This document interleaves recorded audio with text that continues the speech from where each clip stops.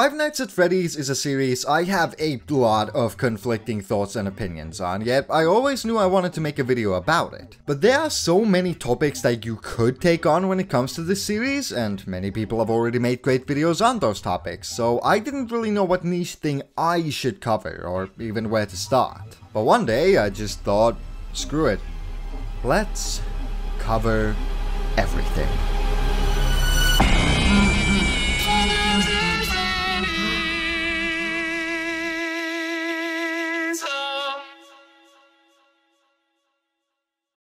Yeah, I'm talking about it all! Five Nights at Freddy's is a franchise created by Scott Cawthon, which started in 2014 as a relatively simple point-and-click horror game that over the years has grown into a multi-million-dollar franchise with 9 goddamn games under its belt, a story more convoluted than my therapist's notes on me, and a horde of fans that could probably overtake all of Sweden if that meant they'd get their hands on a rare Golden Freddy Funko Pop. It's considered one of the most popular indie horror games out there and is one of the few indie games to have made it into the mainstream. This franchise holds a lot of history, ups and downs behind it, and today I'm planning on talking about it all. Not just all of the games, but all the books, the movies, and the rest of the things you can see if you look at the chapters of this video. This is gonna be a long one, so if you're planning on watching through this whole thing, which you obviously are, consider placing yourself on something more comfortable than a kitchen chair and prepare yourself for hours and hours of me talking about this fuzzy prick. Or, if you're interested in some particular topic, like I said, there's chapters on the timeline and in the description of this video, so you can skip to whichever specific thing you want.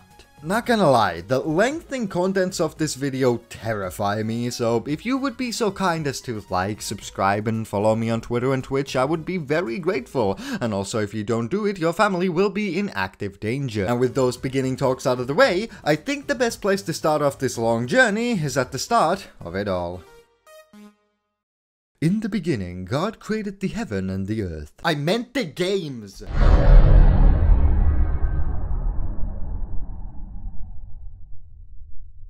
Five Nights at Freddy's 1 was created by Scott Cawthon, who after years of making games and not getting reviews any better than it's a bit shit, innit? Was on the verge of quitting game design. But before he left the gaming world for good, he wanted to try one last time. He had gotten feedback about the characters in his games looking like terrifying animatronics, and decided to take that critique to heart in the best way possible by intentionally making a horror game where he could let these nightmares come alive. And after months of work, the game was released on August 8th, 2014.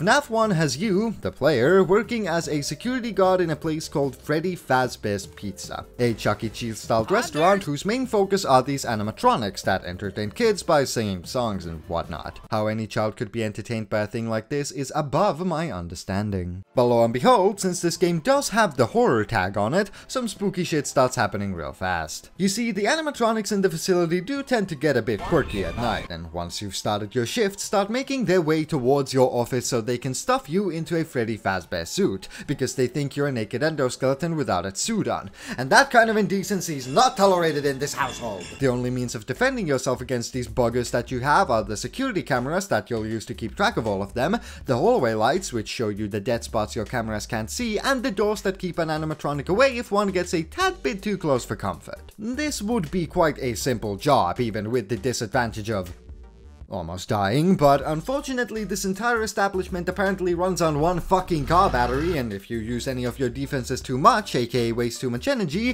the power cuts out, leaving you completely open for whatever happens next. So you have to balance between keeping track of where everyone is and closing doors to avoid death, but also saving your power by not using too much of anything to also avoid death. You'll continue to do this until your shift is over at 6 AM, when the animatronics either shut down or start having a depressive episode, I can't really tell. This is already a relatively interesting premise for a horror game. Instead of the usual horror tropes of running away from monsters or violence, this game puts you in a spot where it feels like you can't do anything. You're stuck in this room for the next 6 hours, with only these measly lights, cameras, and doors to keep you safe, if you can even call a situation like this safe in the first place. You're mostly powerless and just waiting for the bad to come at you, instead of the opposite you usually see in horror games. This premise alone made Fnaf 1 stand out from other horror games at the time, which mostly relied on you doing things, which is kind of the opposite of this game, where the entire idea is that you don't really do much. Now, a game that works with this whole less is more idea would obviously get really boring really quickly, if it wasn't for the fact that this is indeed a horror game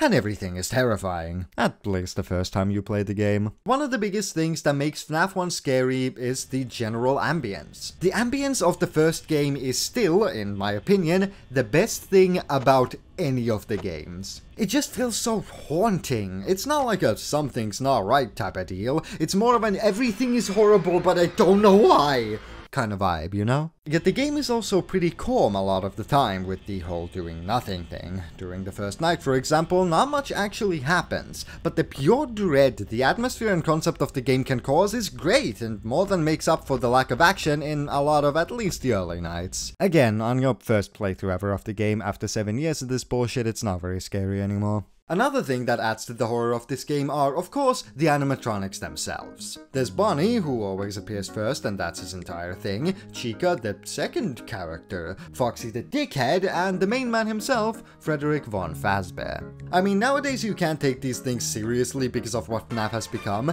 but back when I initially saw these designs, they genuinely scared me, because an animatronic falls perfectly in the uncanny valley between a human and a robot. Meaning it feels like something that's alive and human, and also none of those things at the same time. I'd like to go further into this topic of why the designs of the original FNAF characters are so scary, but I lack the intellect to do so. But fortunately, I have brought a person highly skilled in 3D modeling and character design to do so for me. Eddie? You know I only do 2D animation, right? Also, what the hell is a FNAF? Okay, never mind, I guess we won't be talking about that, but if you do want a more deep-divey look into this topic, consider watching the Oof Troops videos on the designs of a few FNAF characters. But the long and short of it all is that the FNAF 1 characters were made to look sort of friendly but at the same time uncanny, uncomfortable, and unsettling. Which is coincidentally the same way I'd describe the bus driver I interacted with today, and these key features made the characters scary yet memorable when the game first came out. And on top of the visuals, atmosphere, and gameplay mechanics, another thing that made this game so good was the soundscape of it. I could probably go on and on about this topic if I wanted to, but another YouTuber named Scruffy has already made 2 fantastic videos covering anything and everything I could have ever talked about when it comes to the sound design of FNAF, so go check his videos out if you want a better look into that. But a very shortened version of the contents of Scruffy's video is that the game's soundscape consists of eerie and subtle sounds meant to either help you, confuse you, or create further atmosphere, and all of it's fantastic. All of these aspects that are meant to scare you culminate in the final moments of a night, where, after trying your hardest to stay alive, the energy levels hit 0 and you're fucked. The only thing you can do now is wait for the inevitable. Freddy arrives and starts playing a creepy music box for a few seconds until everything cuts to black and you get a second-long loop of a GIF and a loud noise. That's the one disappointing thing about this game. The payoff of a jump scare just feels really annoying instead of rewarding after a few tries. Now fair enough, the jump scares in this game are done better than in many other games, considering the jump scares in this game are usually as a result of your own actions or lack thereof, instead of just being a random thing that happens when your walking simulator gets a bit too boring in the middle. And I also can't really think of anything else that could replace this final punishment for losing. But after the initial jump you get from the scare, you're just left with a feeling of that's it. And the further into the game you go, the less effective the jump scares get. At least that's how I felt. But anyway, when this mishmash of good and bad features gets put together, you get a good video game, nonetheless. But that's not all this game has to offer, since on top of an actual game, you also get a world. The basic story of FNAF 1 is told through the nightly phone calls you get at the beginning of each night. The guy on the phone guy if you will, a very clever name, I know, gives a tutorial and tips on how to beat the game during the first 2 nights, but after that he just gives tiny nods to the fact that there's actually some deeper lore hiding under the surface of this game, by mentioning things such as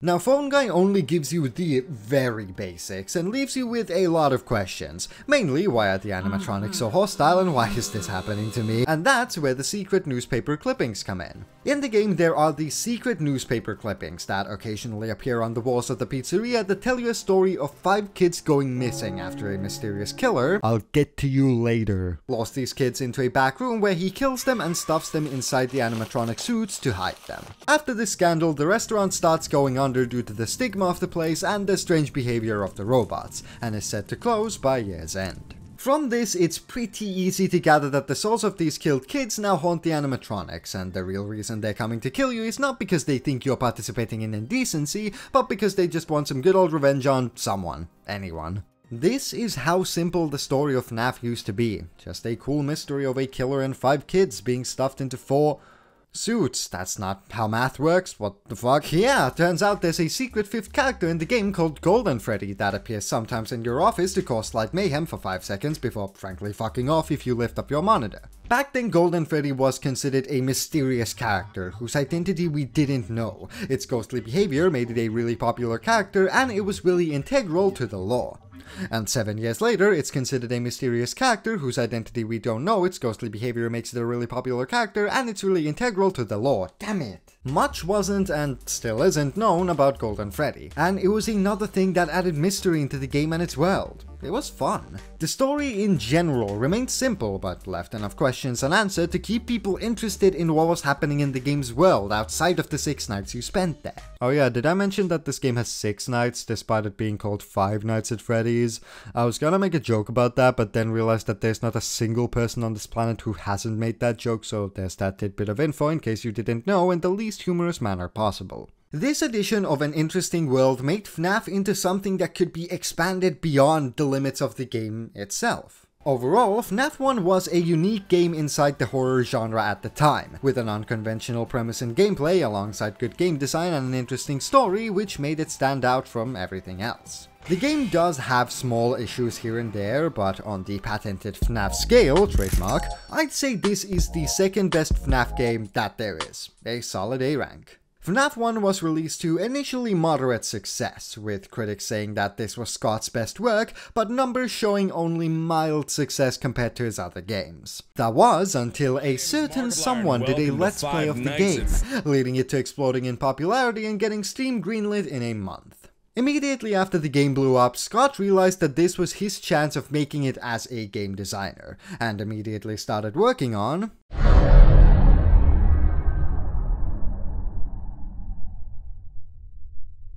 Fnaf 2 was released on November 11th, 2014, a mere 4 months after the first game, and has you, yet again, working as a security guard at another Freddy Fazbear's location, doing very similar things to what you did before, but with slight changes here and there. The first change you see is obviously in the gameplay. Unlike in Fnaf 1, where you felt at least a little bit safe whenever you closed your doors, in this game, you don't get any doors, bitch. Everything is open and everyone is coming for you. Yeah, so instead of the nice yet slightly stressful premise of 4 animatronics coming at you with your only defenses being some lights, cameras, and doors, this time you have 3 times the amount of animatronics after you and now only have lights, cameras, and some shitty cosplay to save yourself. The flashlight and security cameras get used in the way you'd expect them to be used. You look at the cameras to track everyone and use the flashlight to flash down the dark hallway directly in front of you. But the shitty cosplay, or in other words the empty Freddy head given to you, has more of an unconventional use. Whenever an animatronic enters your office, you can put the mask on, which confuses the robots into thinking you're Freddy and leaving you alone, because after all, even though these things are robots possessed by kids,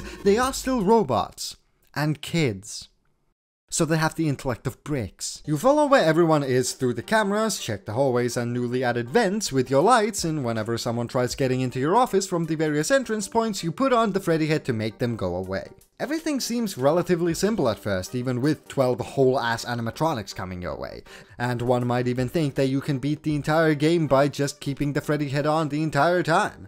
But that's when these critters come in. Foxy still holds his nickname of Dickhead by being one of the only 2 characters in the game not to be fooled by the mask. Instead, whenever he appears down the hallway, you have to repeatedly flash your light at him to make him go away. The flashlight can also run out of power, so you need to keep track of your light usage throughout the night as well. The second difficult character to deal with is the puppet, who lies inside of this music box and won't come out if you keep the box wound. But if the box becomes unwound, the puppet comes out and it's essentially an instant game over at that point, because the puppet can't be deterred by anything. And because the box winds down faster than my energy levels during any given day nowadays, it basically becomes your main focus for the nights. You can't wind the music box or use the flashlight when your Freddy head is on, because otherwise there'd be no gameplay, so FNAF 2 becomes yet another game of balancing tasks so you don't get killed, but this time everything's been cranked up to 11 because again, there's triple the animatronics.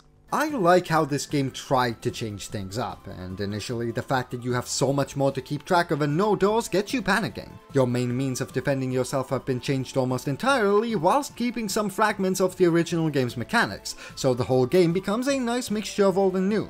But even with all these good changes, FNAF 2 manages to become way more monotonous way faster to me than FNAF 1 for some reason. It just loses the scariness factor and I zone out completely after night 3, because at that point it's just difficult and not particularly scary anymore. Oh yeah, that's one thing I should talk about, the difficulty curve in this game.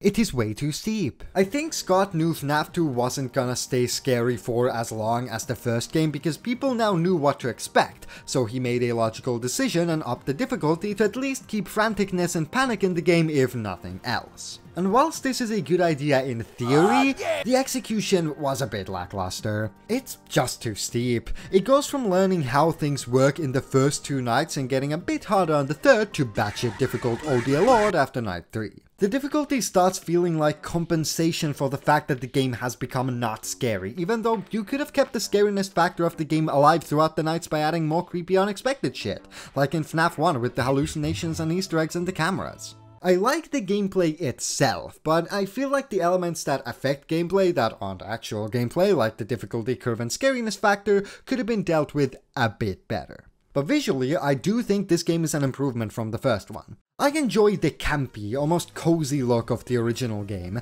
but I prefer the characters and environment of this one. Starting off with the characters and more specifically the toy animatronics, they are not scary in the slightest. Yeah, the glossy exterior and beady dead eyes add some level of uncanniness to them, but overall I find nothing to be scared of in these oversized water bottles. But I can give them one thing, and that's that they are a really nice contrast to whatever the hell this is. The withered animatronics are the complete opposite of the toy variations, and are the only ones whose designs I find slightly scary to this day. They look so fucking good, and make up for all the stupid looking toys, and I'd say they're even better looking than the FNAF 1 animatronics. I also like the look of FNAF 2's environment. I'm not really claustrophobic, so tight spaces in games don't really evoke any kind of fear in me, but big spaces like this game's office definitely do something to make my brain go, ah! I don't know, it's just something about big spaces that makes me more uncomfortable than small ones. I guess it has something to do with the fact that there's way more places for things to come at you from. Now the visuals might be better, but I wouldn't say so for the sound department. The sounds of this game just feel like useless noise half the time. The only noise you really listen actively for are the vent sounds. Other than that, it's just FNAF 2 hallway.mp3 and nothing else. It lacks the complexity of FNAF 1's sound design and just feels less impactful, which is a shame since the sound design of FNAF 1 is one of my favorite things about that game. And the story... dearie me. So this game is a prequel, meaning the events of it happened before FNAF 1, even though a giant 2 is plastered all over it, making you think it's a sequel. And the way the lore gets revealed in this prequel is through the nightly phone calls like in the first game, but also with these Jaguar-style 8-bit minigames. I'm tired of hearing Atari-styled. These minigames give us some background to this game and the events that preceded it. It shows us how the puppet is the one who's given the animatronics life, and how there seems to be a strange purple guy present in almost every minigame. I'll get to you later. FNAF 2 gives out some interesting bits of lore and expands on the previous game's story as well, but I just didn't feel like it was as impactful or interesting. I think it's just because this game was meant to be the second part of a trilogy, and most of the time the second part reveals the least, since the purpose of a sequel in this sense is usually just to expand the details of the first installment whilst giving room for the third, and hey, FNAF 2 does succeed in that. But overall, it didn't leave as much of a lasting impact on me when I first saw it like FNAF 1, since all it really was to me was the story of FNAF 1 all over again, except now we know the killer has cyanosis. Even though this game has its flaws, like the gameplay that gets sort of boring after a while, that compensates for this boredom by adding an unnecessarily steep difficulty curve, the soundscape being mediocre, etc. On the FNAF scale, trademark, I think FNAF 2 still holds up quite well, and whilst I do not think it's as good as the first one, it's still a pretty damn good game and gets a solid B rank from me. I could have been way harsher to this game if it wasn't for the fact that it holds a lot of nostalgia for me, because this was the first FNAF game and the first horror game I ever saw. Yes, FNAF was the first horror game I ever saw. Now you probably understand how I could write over 100 pages about this shit. It's all fueled by nostalgia, baby! Fun fact, unlike most children at the time, I despised FNAF when I first saw it, mainly because it was a horror game and I didn't understand why anyone would ever play something that's meant to scare them. And because it was all that people talked about back in its heyday, every day I would hope and pray that there wouldn't be more FNAF games so people would forget about it, move on, and let me be the horror-hating 8-year-old I was.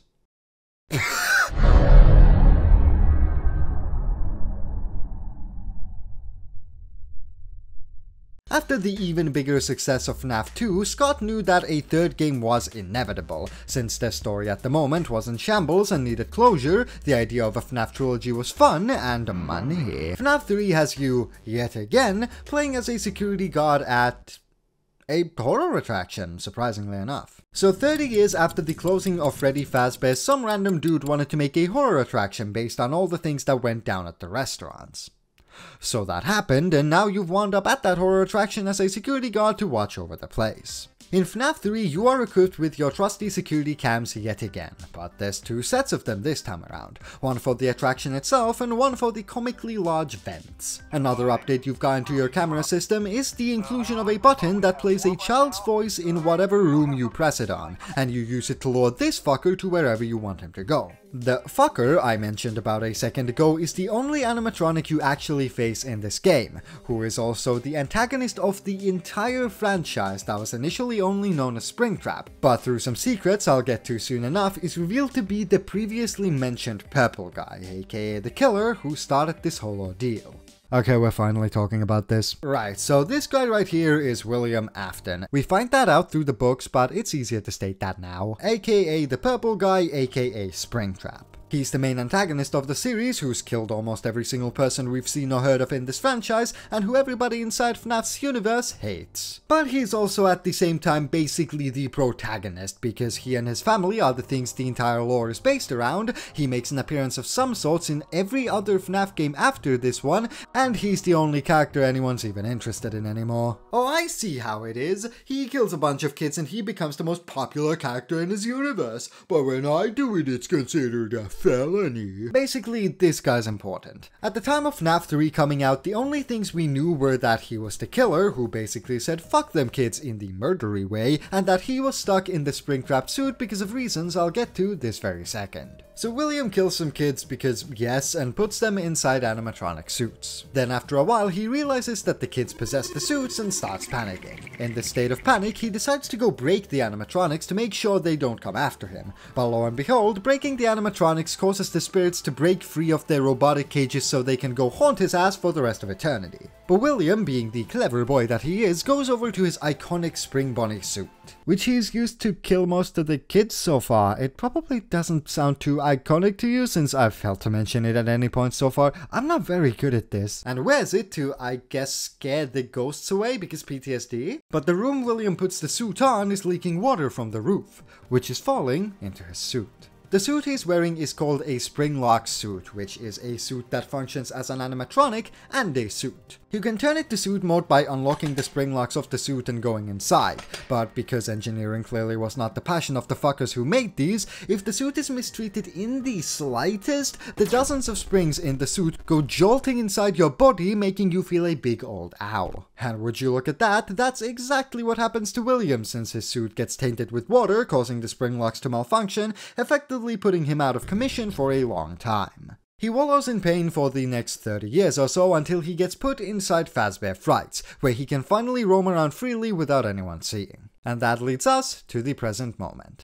Sorry if things got a bit sidetracked there, but I felt like that was the perfect moment to give the backstory of the main character of the games. So Springtrap is the only real animatronic in the game that you'll keep from entering your office by luring him as far away from you as possible with the kid voice thing I mentioned before, because even after all of this, his hunger for children is unfathomable. That sounded horrible. His AI isn't the greatest, and it's very easy for you to trap him in the farthest corners of the pizzeria where he'll be unable to reach you, making the main threat of this game not really threatening since the gameplay loop makes him seem like a complete dumbass. The only things really making this task of keeping Springtrap away from you difficult are your second screen and the phantoms. Firstly, the second screen. So even though this universe has shown that it has some insanely advanced technology and robots, the ACs and computers still run like shit.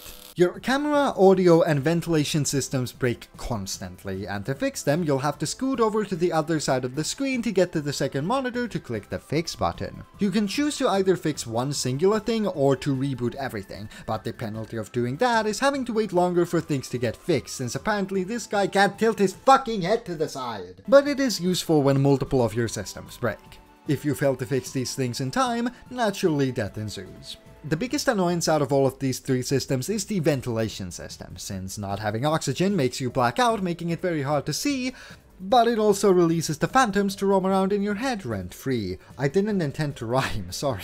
The phantoms are the ghosts of Freddy's or whatever the hell that exists purely to be unnecessary jump scares. They're there to be distractions, to get your attention away from the only thing that can actually kill you. The way they do this is by either giving you a split second to react to one of them either being on the cameras or in your office, or by releasing Foxy the Still Dickhead at you at random times. The jump scares that occur from these phantoms don't kill you and instead just give you a slight scare and disorient you for a few seconds, allowing Springtrap to take a few more steps towards you. All of these mechanics form into gameplay where you lure Springtrap as far away from yourself as you can whilst trying to avoid the phantoms and dealing with the loading times of 1992 trying to fix your machinery. It is an interesting way to take the mechanics of the franchise, and I do like some aspects of the gameplay, but after night 2 it just becomes you not getting scared by anything, trying to do the very simple tasks you were given, but failing because of RNG. But hey, at least the game looks nice. The idea of a horror attraction based off of Freddy's fits perfectly into this world, and the initial vibes of the Fnaf 3 location are genuinely creepy,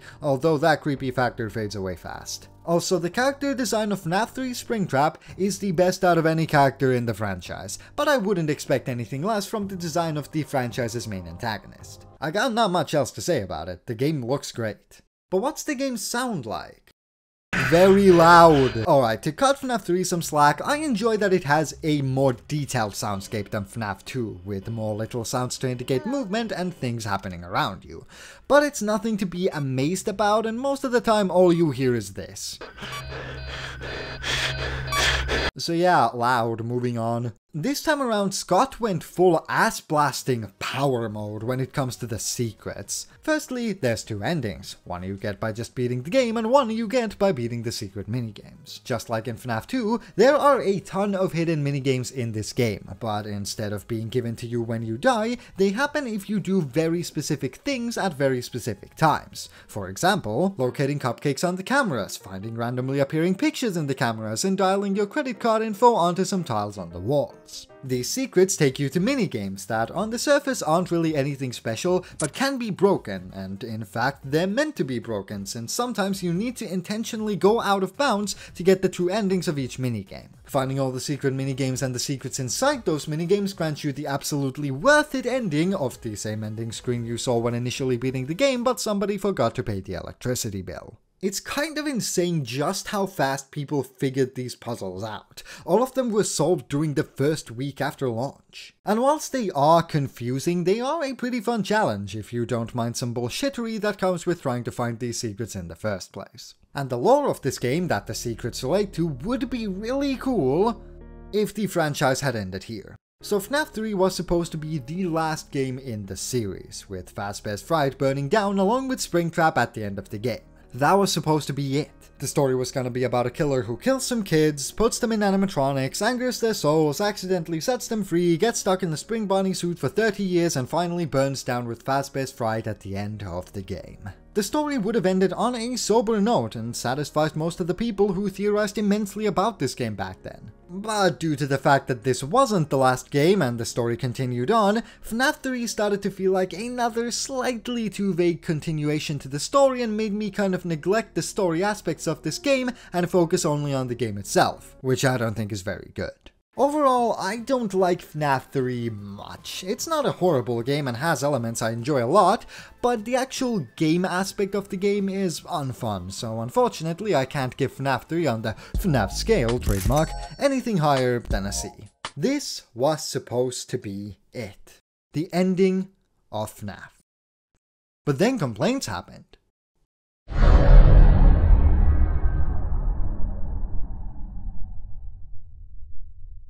After the release of Fnaf 3, Scott had gotten some complaints about it from the fanbase, saying that the gameplay of the game was quite lackluster and that the jump scares were not scary at all.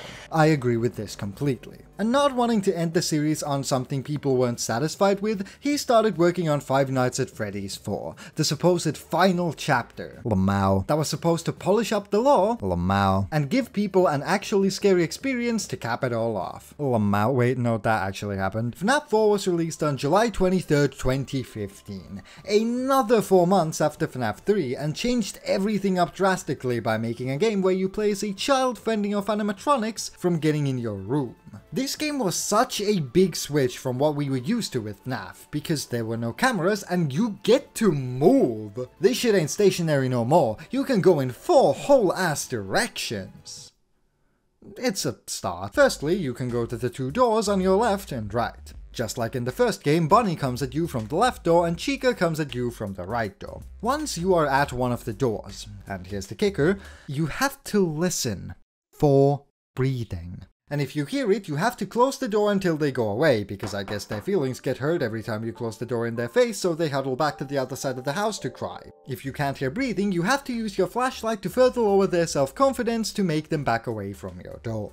Then there's the closet, in which Foxy, the dickhead, resides in. You have to check on him with your flashlight periodically, and if he looks like he hasn't had his morning coffee yet, you have to close the closet doors until he turns into the version of himself that he becomes after drinking his morning coffee. This is a joke for all you coffee drinkers, I guess. I don't even drink coffee, why did I write this in? And then there's Freddy, who's left you to babysit his children for the night, and if you don't check on them on the bed behind you enough, he'll come in and tell you that he will halve your pay because you're a shit babysitter. Continue to do all of this until 6 AM, and you'll survive. Now, my explanation of how this game works might have not been the scariest, but actually speaking, this is probably the scariest game in the franchise. The atmosphere is haunting and actually feels scary again instead of mildly uneasy, which I've been craving since Fnaf 1.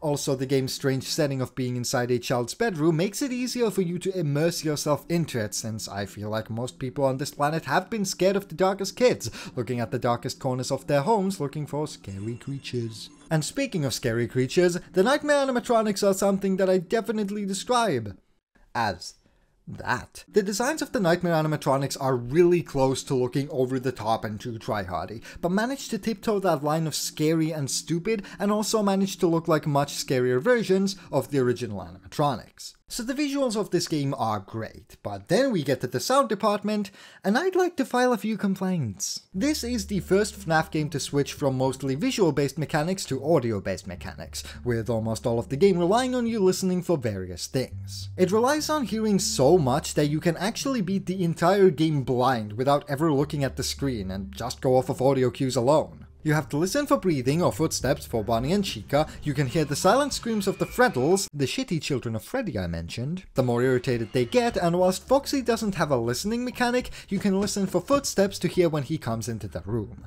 And whilst I respect this change in gameplay, I cannot say I enjoy it, but that's mostly my own personal issue. You see, I'm what you would call hard of hearing. I'm not gonna get into too much detail about this because I'm not about to tell you my medical history, but basically I am almost half deaf and have a very hard time distinguishing things like speech if there is a lot of background noise in a given environment, and that's what makes this game nearly impossible for me. I really like the sounds of Fnaf 4, and in a game that's main mechanics revolve around hearing, you'll of course have some red herrings to make the gameplay a bit more difficult, but my deaf ass cannot hear the subtle breathing noises and ended up dying to Chica Bonnie so many fucking times I can't even count it. This meant that I had to have the game volume be really loud, and whenever I'd get a jump scare, it would be the loudest possible thing on earth, so after a while of playing Fnaf 4 and failing miserably, my ears would hurt like hell. I know this is a very specific issue to me and the 5 other hard of hearing people who play FNAF,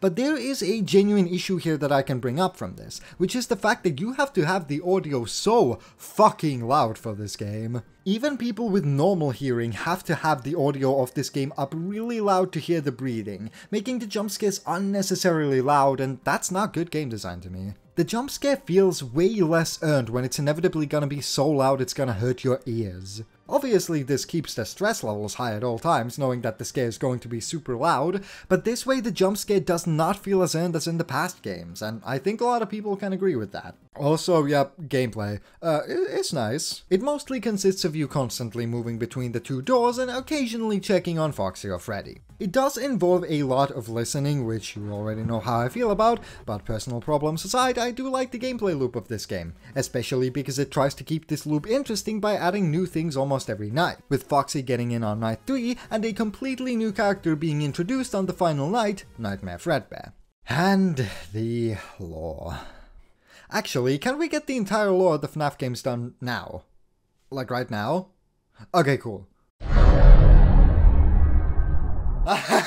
Just kidding, you fools! Do you really think I'm gonna put myself through all that? Absolutely not. I've witnessed people going insane from trying to figure out what this franchise's lore means. I know this is supposed to be the video where I talk about everything FNAF, but this is one can of worms I'm not touching anymore since frankly I haven't understood the lore for the past 3 years, and people who do understand it have explained it way better than I ever could. So instead of trying to actually explain the FNAF lore myself, I recommend you go watch videos from some other creators who have already delved into this topic. After this FNAF 4 segment is done, I won't be explaining the overarching lore of the series anymore. I'll only mention it if I feel like it's necessary. Okay, back to FNAF 4 and its lore for real this time. The biggest flaw I think this game has is what implications to the lore it has. This game revolves around the Crying Child, a mysterious character who doesn't get much backstory except for the fact that he had some traumatic event happen in the past which caused him to become very scared of animatronics. He also has a brother who is a complete dickhead and coincidentally is also wearing a Foxy mask. Through the interactive cutscenes in between the nights, we get given one of the biggest lore reveals in all of FNAF.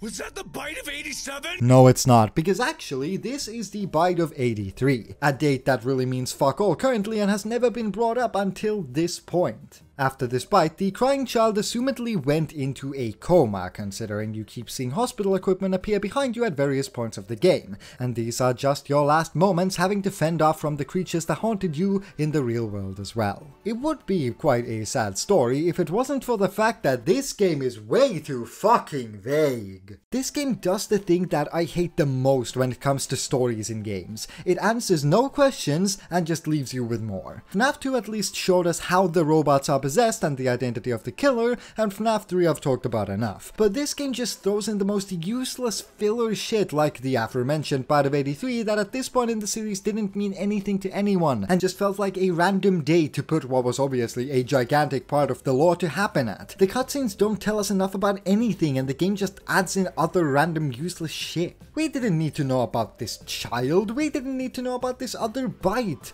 All this information feels useless, and from a lore perspective, to this day, Fnaf 4 is in a strange grey area and doesn't properly fit anywhere, and personally I blame Fnaf 4 for starting the downhill spiral that is the Fnaf lore nowadays. I really hate the lore implications of this game, and that's what makes this game kinda the opposite of Fnaf 3. Its gameplay is really solid, and as a game it's pretty great, but the lore just fucks it up for me so much, whilst Fnaf 3 has amazing lore implications, but is kind of a shit game. Fnaf 4 is quite a divisive game. Some people love it and think it's the scariest Fnaf game ever, and some think it's meaningless fluff that only messes up the lore of the games and is only scary because of the loud volume of the jump scares. I personally fall somewhere in between those two opinions. On the Fnaf scale, trademark, I'd put it as a solid B. It's fine. I like Fnaf 2 a bit better, but it's fine nonetheless. The release of Fnaf 4, at least for a while, marked the end of Five Nights at Freddy's. Everyone thought this was it. Fnaf was finally done. It ended on a pretty confusing note, but it ended nonetheless. But then Scott realized his love for RPGs. What?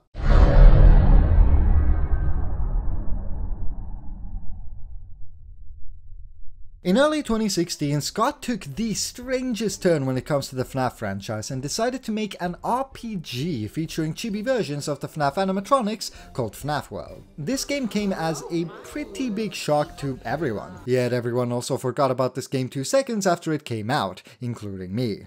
I almost left this game out of this video entirely by accident until YouTube recommendations reminded me of this thing's existence, so I guess it's time to look at Fnaf World. Also, before I get into this, I'm just gonna spoil my opinion about this game and say I don't like Fnaf World at all, so expect some extra harshness from me. But for the not-so-civil people inevitably watching this, this is my opinion. And if you can enjoy this game, cool. I'm glad you could get enjoyment out of something I thoroughly cannot. Anyway, back to the bullshit. When you first create a new game, you get introduced to the initial story of Fnaf World, which revolves around its setting, animatronica. The lands have become strange and infested by glitches that have mysteriously appeared inside the game. Yes, we're going this meta. And you need to go to a place called the Flip Side to find out what's really causing the game to break by finding glitches around the world and passing through them to find out the truth. The adventure starts...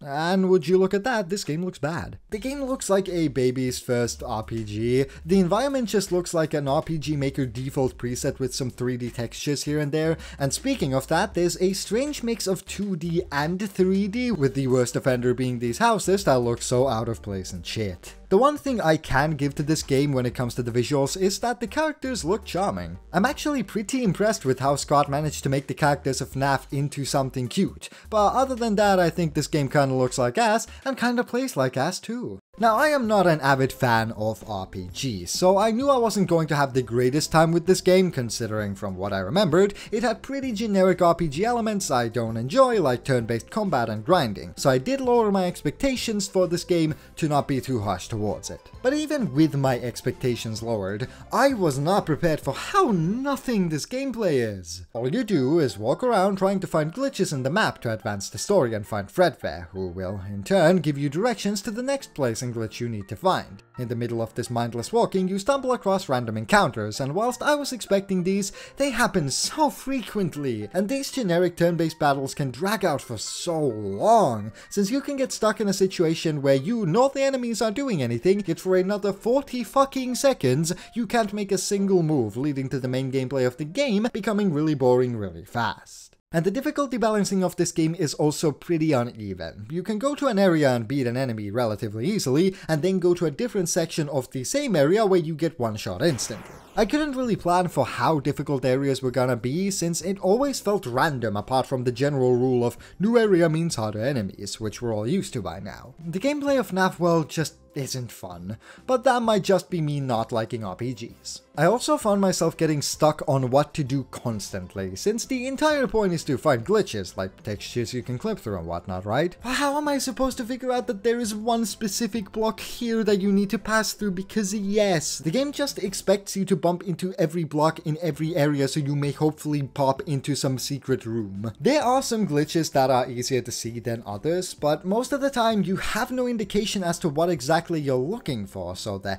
gameplay turns into mindlessly bashing into every wall to hopefully find the right one, and goddammit, random encounters! And the sounds actually pretty good. That's the one thing I can give this game. The sound design and music are good. I like the crunchy sound effects and the way old FNAF sounds have been implemented in, and the music bangs. So that's one good thing I can say. But mostly FNAF World feels really unpolished, which is my main problem with it. It feels like the beta of a fan game that could be really good if given a few more years, but instead it is an official game made by the creator of FNAF that cost actual human money at some point.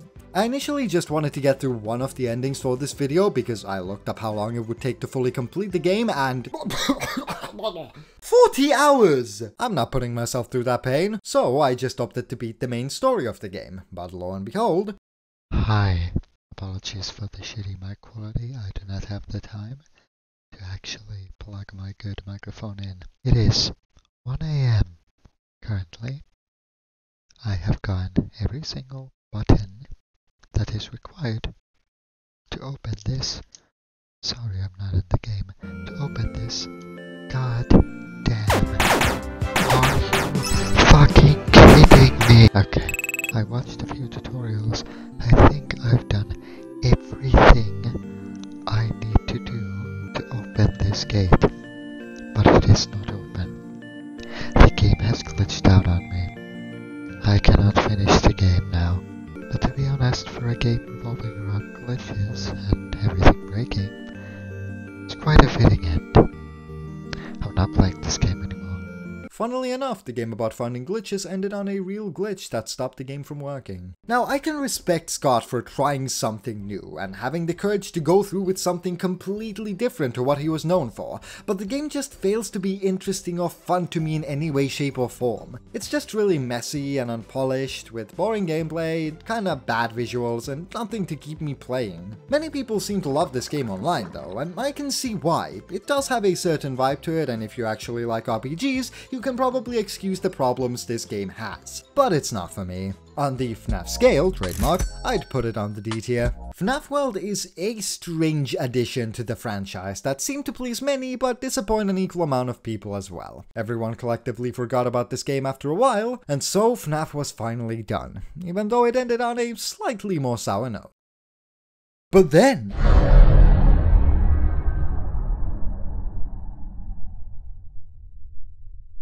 So Scott still wasn't done with the FNAF games. Whether it was because he felt like the lore got too jumbled up with FNAF 4 and wanted to correct it, or if he just likes money and attention, I don't know. But nevertheless, a new game called Five Nights at Freddy's Sister Location was released on October 7th, 2016. A whole year and 4 months after FNAF 4, which at the time was the longest wait time for any FNAF game. This game had a premise even stranger to FNAF 4, with you playing as a maintenance worker at an underground distribution center for the now unused animatronics of Circus Baby's Pizza World, another Freddy's type location in this universe. Your main job is to maintain the facility itself and the robots inside of it. This is the point where I'd usually explain how the gameplay loop of this game works, if it wasn't for the fact that this game changes up the gameplay for each night, having you do various different tasks all around the facility. During night 1, you get introduced to the Handy Unit, an AI who'll be talking to you throughout the entire game and works as this game's phone guy. After descending to the facility via elevator that's older than your mum, you are shown the various tasks you're supposed to complete each night. You have to check on 3 animatronics, Ballora, Funtime Foxy, the dickhead, and Circus Baby to make sure they still function. If they're not on their respective stages, you can use some relaxing shock therapy to get them back to their places. Once you've checked for each animatronic, seen that Baby didn't appear on her stage, but the computer says it's all okay, so whatever, you get to go home and enjoy an episode of your favorite soap opera. This night is mostly here to sell the premise, with nothing particularly scary happening for the entire night, apart from a few noises that lead nowhere. During night 2, shit gets more interesting, with you going through the same tasks as on night 1, but when you get to Circus Baby's auditorium, she's nowhere to be seen. You tried the classic shock therapy on her, but end up breaking the shocking machinery of the place and whatnot, causing Handy Unit to temporarily cut all power in the facility to fix the issue. After this, Baby starts fucking talking,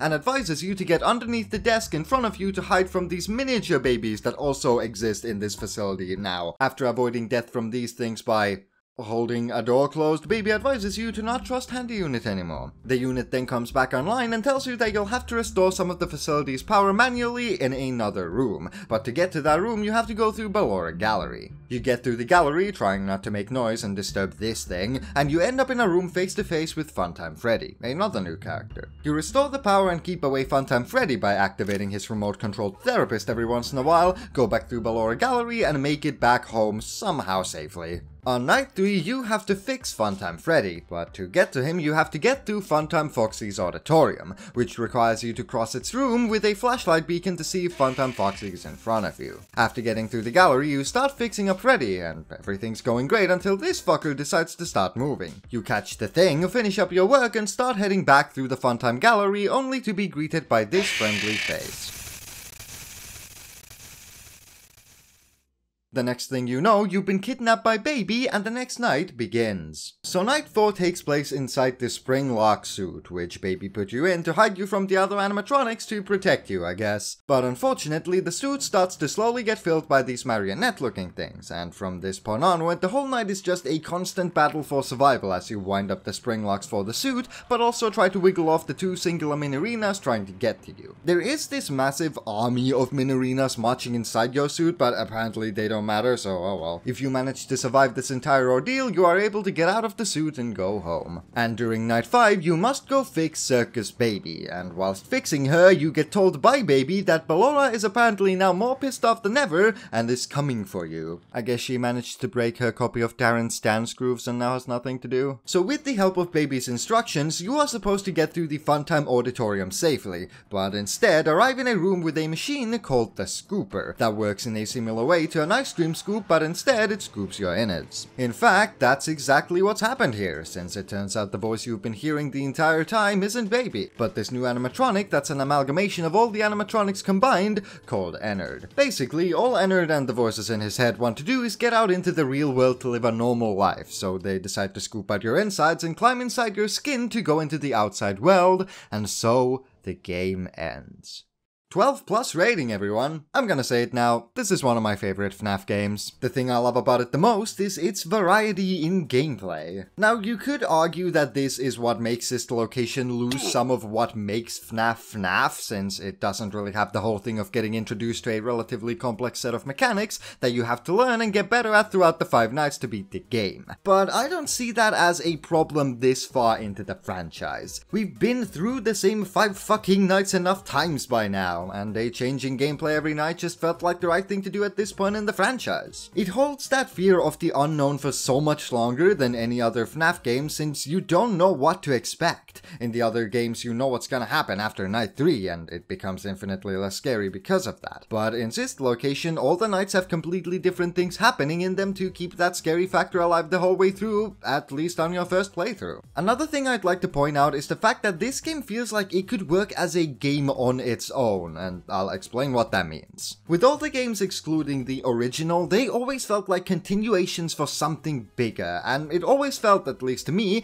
that you couldn't get much enjoyment out of these games if you weren't aware of everything that had happened in the previous ones. But due to the fact that Sister Location has a mini story of its own and new ways of storytelling compared to the other FNAF games, it has become an adventure of its own that could work as its own game and a continuation of the FNAF franchise. It's just so unique, whilst still keeping the original feeling of FNAF intact, and I love that. Now, I am very well aware that this game has some major issues. For example, this game has absolutely no replayability. After you've gone through the initial adventure that was your first playthrough, nothing changes if you decide to play it again, and that is a shame. Also, the minigames can feel a bit frustrating at times since they aren't really built on top of each other. It would have been cool to see the mechanics of at least some of the minigames mixed together, but instead the game puts you in a mindset where most of the shit you learn to do during this game probably won't affect the future, and therefore you forget about the mechanics really quickly. It should also be said that I can completely understand how some people would get frustrated by how different this game is compared to the other games, since it does stray very far away from what FNAF is at its core. You're here to play FNAF, not Detroit becomes skin suit for metal spaghetti. I get it, but personally I love the direction this game took. A lot of people didn't love this direction though, and wanted something more akin to the original Fnaf style of gameplay, but thankfully there is something hidden inside this game for those people, the secret Ennard fight. So in the extras menu of the game you get a blueprint for the whole map of the game, which includes a strange room you were never allowed in before, and is coincidentally on the opposite side of the scooping room. So during the part where Baby instructs you on how to get to the scooping room, if you go right every time she tells you to go left, you can actually find this room for yourself, but unfortunately at this point only death awaits since the secret death minigame hasn't been completed. Long story short, there's a minigame that happens occasionally when you die, and if you beat it in a specific way you get another one of those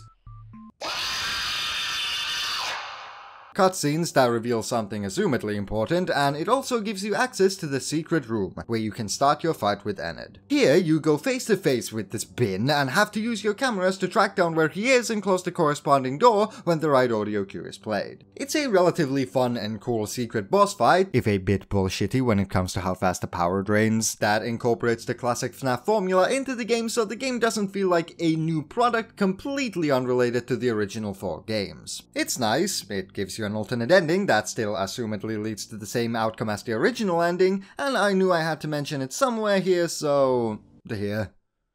Anyway, in general, I really like Sister Location for how unique it felt from the rest, and how it manages to feel like a great standalone game on top of being a good addition to the main franchise, although I will admit it's got some major issues. On the Fnaf scale, trademark, I'd put it in the A tier, slightly above Fnaf 2 and Fnaf 4. Okay, I'm tired of doing the bit now. The games continue on for various reasons even after this point, so let's just cut to the chase and talk about...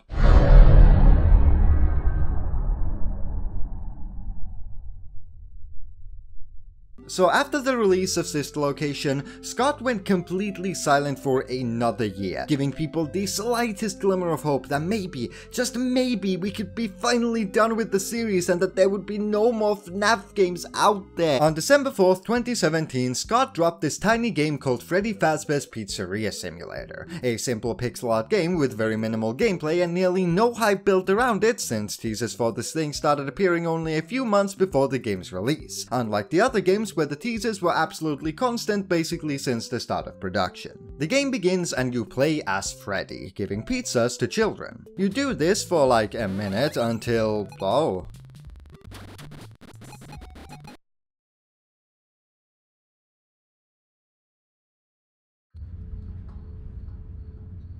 Oh. I'm not actually surprised, but, you know, tension. So yeah, what was essentially viewed as this tiny throwaway game turned out to be the next mainline installation to the FNAF series. FNAF 6, which is apparently not the official name for the game, even though it is the 6th official game in the series. The official name is Pizzeria Simulator, but fuck off, it's FNAF 6, and that's what I'll keep calling it. Has you start up your very own Freddy's restaurant with the help of Fazbear Entertainment. After this strange opening, the game becomes this pizzeria tycoon type of game where you build your very own pizzeria from the ground up, adding in animatronics and games galore. The more things you have in your pizzeria, the more likely your business is to succeed. But this harmless tycoon section is just the first of 3 separate gameplay phases of FNAF 6, the second of which being where the actual FNAF parts of the game lie, the office phase. The office phase has you doing the boring parts of business, printing out flyers, ordering supplies, general advertising, all the monotonous stuff. Who knew that the true horror of FNAF was the stresses of entrepreneurship all along? And all of this is done by your trusty computer that's as slow as my brain during any situations where I'm under stress. Your main goal during this phase is to finish all of your tasks and log off, after which you can leave. But as this is a FNAF game, you're not alone in here. You see, during this section, your actions from the pizzeria phase affect your survivability here. There are some items that you can buy during the pizzeria phase that have a liability risk, meaning they are usually much lower in price, but also have a chance of carrying something unusual inside of them. Buying things with a liability risk increases your general risk factor, and all you need to know about the risk factor is if it's higher than 1, it means that most likely an animatronic has made its way into your building. Because I guess somehow this fucking thing managed to hide in there and get in undetected. Also, you can accept sponsorships from companies wanting to sponsor your pizzeria, but taking these offers makes your PC blast their ads out at random, pausing your work briefly and making things generally harder for you. So the more safely you play in the pizzeria phase, the safer you'll be in the office phase.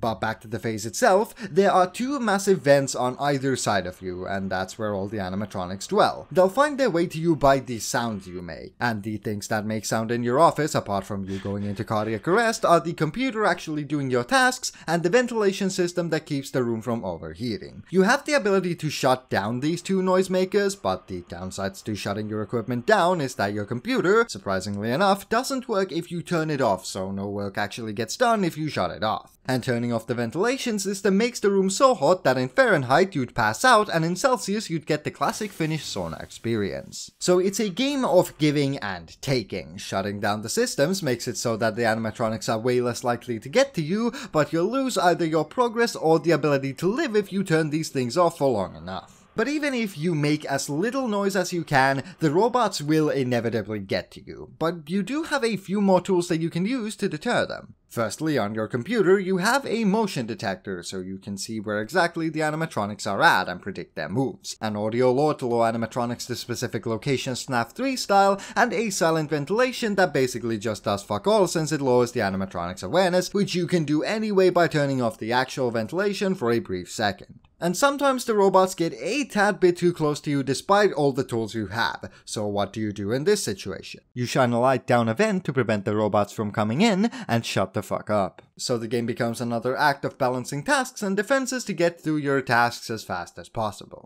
I do quite like the ideas that were put into this phase, because the task-based nights are way more stressful since it's not just about survival. You have to actively do shit throughout the entire night until you leave. It upholds the stress levels for far longer and makes it so every night feels at least a little bit stressful despite the gameplay loop being the same every night.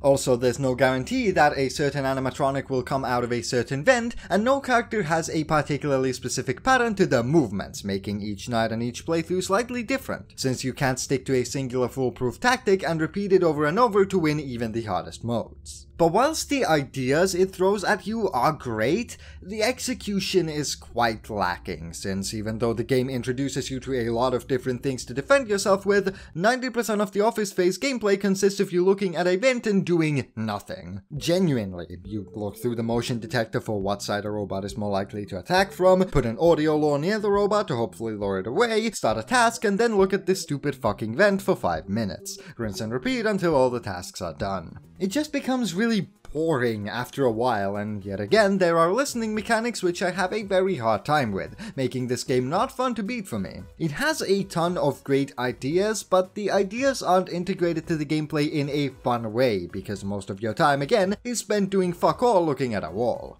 And then there's the salvage phase. So after each office phase, you get placed in an interrogation room of sorts, where a mysterious voice tells you that part of your job requires you to take care of these animatronics that have suddenly appeared in the back alley of your pizzeria. You can either proceed to salvage these animatronics to gain a hefty chunk of money, or throw them back into the alley if you don't want this thing inside your restaurant, and to be honest, I can't blame you. We're here to have things happen, so you go along with the salvage, listening to different audio cues, trying to see if the animatronic of the day responds to it or not, and write the reactions down on your checklist. The animatronics never move during the audio prompts themselves, but they almost always move when you have the paper in front of your face. The animatronics have 3 phases of movement. By the 3rd movement, you are screwed unless you use the company-given taser to calm these robots down, although after a few zaps, the animatronic starts losing its value. A jump scare or a completed salvage later, congratulations! You've officially made the game way harder for yourself for seemingly no reason. Each night includes all of these 3 phases, and your actions completely decide the difficulty of the game. Buy nothing with a liability risk and salvage no one, and you'll be able to get through the game without any challenge. And on the other hand, being super risky and salvaging everything allows you to make your pizzeria the best it can be, but makes the office phase way harder. So as you can see, just like Sister Location, this game changed things up a lot. There's a nice contrast between the happy pizzeria phase, the stressful office phase, and the intimidating salvage phase, and it all becomes a surprisingly balanced experience of not scary and scary. But whilst I do think this game game balances itself very well, I also think everything in it could have been done much better. Firstly, the pizzeria phase is underwhelming. You have a bunch of things to buy, and if you make enough deals with the devil, you should have enough money to buy most of said things. But there's just not much to do after buying shit. You can see whatever you bought in the pizzeria and play a few okay minigames, but nothing really exciting. Obviously, this is only one part of the game, and making a super complicated pizzeria tycoon wasn't Scott's main plan, but the game is called Freddy Fazbear's Pizzeria Simulator, so the fact that the game's namesake phase is basically nothing is kinda disappointing. Then there's the office phase, which I think is stressful and scary,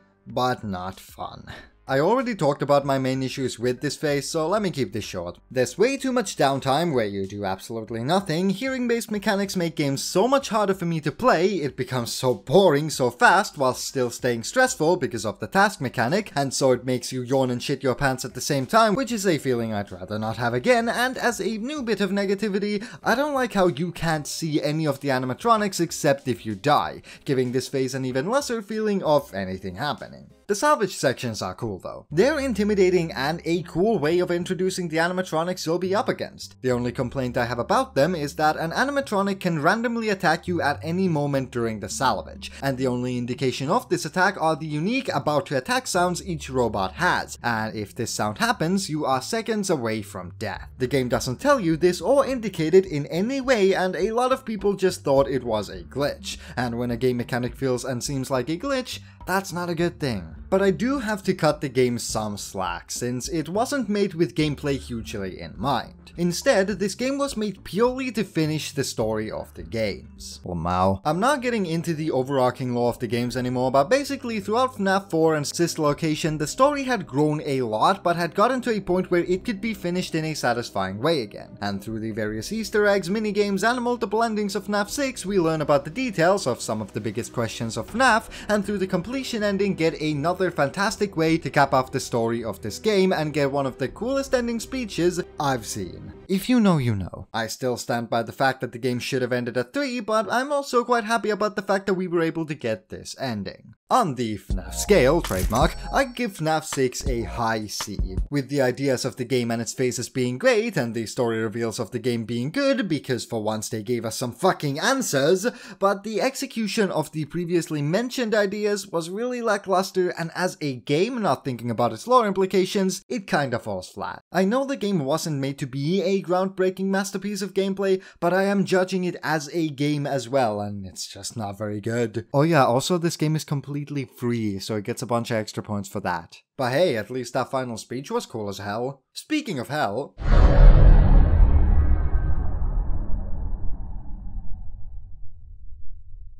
One of the most popular parts of all the FNAF games that I've failed to mention in detail so far has been the Custom Night mode, a mode that allows you to customize your own night by letting you change the AI levels of all animatronics in a given game. This can be used to explore the mechanics of a single animatronic a bit more by looking at its behavior on certain AI levels, or by making you hate yourself by putting everyone on max difficulty trying to survive the night for longer than 2.58 milliseconds. And so far, almost every game has had something like this, except FNAF 3 and 4, which just had challenges, and the custom nights grew bigger and harder as the years went by, with the custom night of Sister Location being so big that it was basically its own game with its own mechanics and new characters. And FNAF 6 got the same custom night treatment as Sister Location, but taken to an extreme, with FNAF 6 getting a custom night that wasn't just a part of the base game or even added DLC, but a whole ass other game called Ultimate Custom Night that combined characters from each game, giving it a sizable roster of 50 fucking characters. Ultimate Custom Night is a game that works probably exactly as you think. You have these 50 animatronics, all with varying mechanics and difficulties. You can activate any combination of animatronics and set their AI to anything between 0 and 20, and see what happens. There is really no proper goal to this game if you want to play casually, that is. You get to make your own custom night and have fun with whatever characters you want to play against or experiment with, and it's a pretty damn fun and cool send-off to the franchise, going out with the most customizable experience in all of FNAF. Yeah, the jump scares were some of the worst the series had to offer, and it can be pretty overwhelming trying to learn the ins and outs of the controls and characters at the beginning, but once you get the hang of it all, the game becomes a real fun experience. But that shit's lame. casual, non-radical. If you feel competitive, you could always try the hardest settings of this game, which is basically anything above 40/20 mode, where you have 40 whole animatronics at max AI against you all at once. It might sound impossible from a glance, but it's actually really surprising just how balanced every character seems to be with each other. And I don't know if it's because I got used to the utter chaos of this game because I played this game so much, but even at these higher difficulties, the game doesn't feel that chaotic because the balancing between all the mechanics of the various characters is really solid. You might be wondering if there was an actual incentive as to why someone should even attempt to get through the harder difficulties of this game, and frankly enough, there actually were some incentives back in the day. So there were these goofy ass anime cutscenes that you'd get if you were able to beat some of the harder challenges of the games. That, of course, gave hints to the secrets of the lore of this and previous games. But on top of these lore reveals, there was a grand prize that initially awaited you if you were able to get through the hardest official FNAF challenge ever, 50/20 mode. The final and hardest challenge of the game is 50/20 mode, where all 50 characters are set to the highest difficulty and you somehow have to survive it all for 4.5 minutes. This game mode requires a shit ton of tactics, reaction speeds, and luck, and incorporates a lot of things you'd probably have learned from the previous FNAF games, like being able to take information from very brief glances at the cameras and being able to listen for sound cues instead of looking for visual ones. Initially, people thought this challenge was impossible, and so did Scott. He was so sure that people couldn't beat it that he was willing to publicly congratulate the first 10 winners of 50/20 mode, and a race on who could beat that mode and get to that top 10 started and quickly became very stressful yet rewarding for some. I should know, since I was almost one of those top 10 people. I should probably mention that at some point, huh? So if you haven't been here since 2018, which I hope you haven't, I started out on this channel by playing Ultimate Custom Night. Hello everyone and welcome back to Five Nights at Freddy's Ultimate Custom Night. Ignore him. I realized I was actually pretty good at this game after beating 45/20 mode with relative ease and wanted to show my further accomplishments to the world. So I started uploading videos beating the various modes, and those videos got a fair bit of traction as well. Those videos actually got more views than any of the videos I've made during this year that are actually good. I'm not salty in the slightest, piss off. And as much as it pains me to say, FNAF officially started my time uploading on YouTube, and because of that, this game has a special place in my heart. I got pretty damn close to beating 50/20 mode as well. I got to 5 AM on multiple occasions and was well on my way to top 10, but then I very abruptly stopped. I quit. For seemingly no reason in retrospect. Looking back at it, I had wasted a ton of time on this game and had gotten to the point where I had nearly perfected the strategy itself, and it was all down to luck at this point. And I guess having wasted my entire vacation sweating inside my room because of FNAF, shit. I just didn't want to waste even more time just to maybe never accomplish it due to luck, so I never beat it. I'm actually pretty disappointed at myself for not completing the challenge, since I had spent that entire time grinding out the game and just gave up at the end and threw all that time I'd spent on the game into the waste. But over the years that taste has worn off, considering this is a FNAF game and shouldn't be taken that seriously. Personal grudges and feelings aside, the fact that Scott managed to make it so balanced with all the characters and also managed to get this game out in just a few months is definitely admirable. But that inarguably rushed production makes it so this game doesn't feel very polished around the visual or sound department. But this game, just like FNAF 6,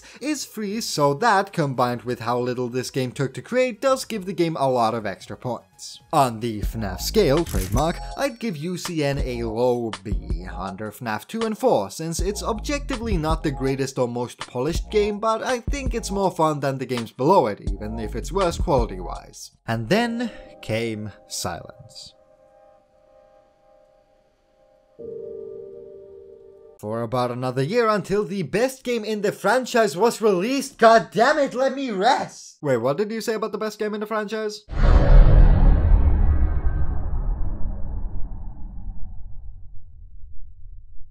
So a thing people have been saying about this franchise for years is that FNAF would be amazing in virtual reality. Most of the games are already set in one singular space that you don't move in much, making it easy to transform those games into VR experiences that could be legitimately scary. Scott realized the potential of this VR idea too and decided to create an official FNAF VR game, and for the first time ever partnered up with another company, Stillwolf Studios, to make it a reality. And so on May 28, 2019, Five Nights at Freddy's VR Help Wanted was released. And it's the best FNAF game there is. This game is essentially a collection of minigames, ranging from original games that have been remade to VR to completely original minigames meant for the virtual reality experience. In this game you get every game from the original trilogy remade for VR, 4 nights of FNAF 4 with differing animatronics to change up the formula, parts and service which just has you doing maintenance work on the original 4 animatronics, vent repair which is just claustrophobia incarnate, and dark rooms which includes the fun with plush trap and balloon boy minigames, these shits, and the Funtime Auditorium hall crawl from FNAF's sister location. There is so much more content here than most people thought there'd be, and even though they had 7 whole games worth of content to take from, they managed to pick the most VR friendly yet scary parts of each game for this game, and they all work wonderfully. This game is so goddamn immersive and terrifying, and even though most of the game is just you playing through the same things you've most likely played through in the past, the fact that it's in VR makes it all feel like a fresh and scary experience. When I first bought this game, I got a few friends of mine to come around and test the game out with me, and we recorded the whole thing. So to further demonstrate just how scary this game is in VR, I'm gonna show you some highlights from our play session. The clips are almost completely in Finnish, but I've subtitled them for you. Okay. Oh god, oh no. Fuck. Press buttons, survive until 6 AM. Simple. No! No!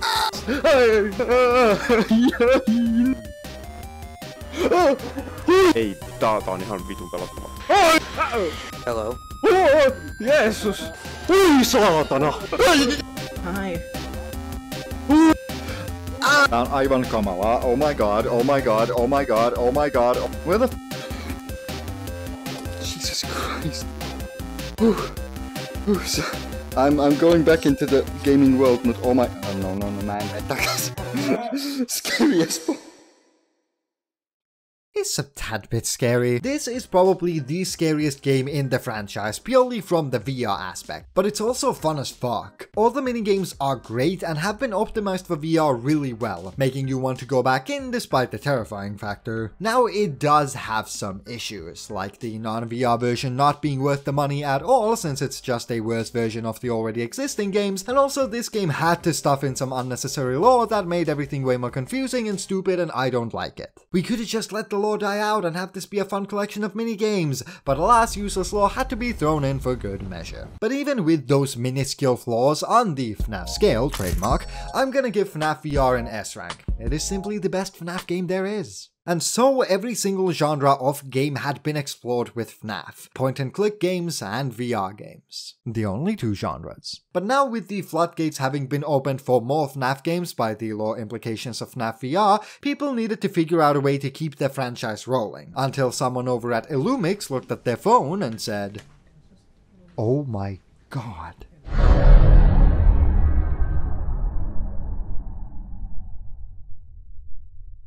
Mobile games, am I right?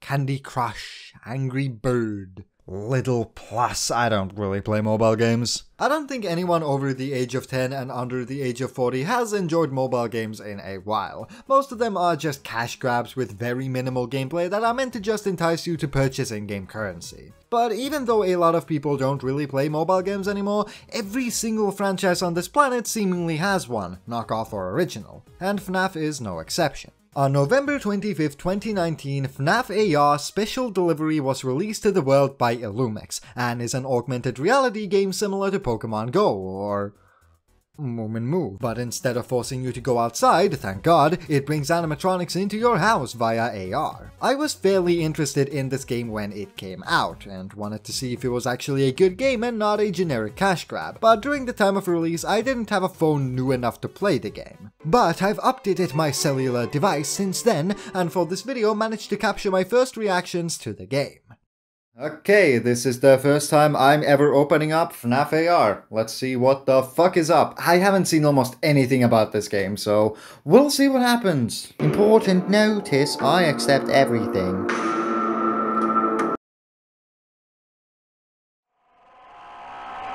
Hey, so... The part... good. To be completely honest with you, I don't think this section was funny, like, at all. And also the audio was kinda shit, so to save you from this quote-unquote highlight reel, let's just skip right to the ending verdict. Okay, so Fnaf AR, my verdict... It's a bit boring, innit?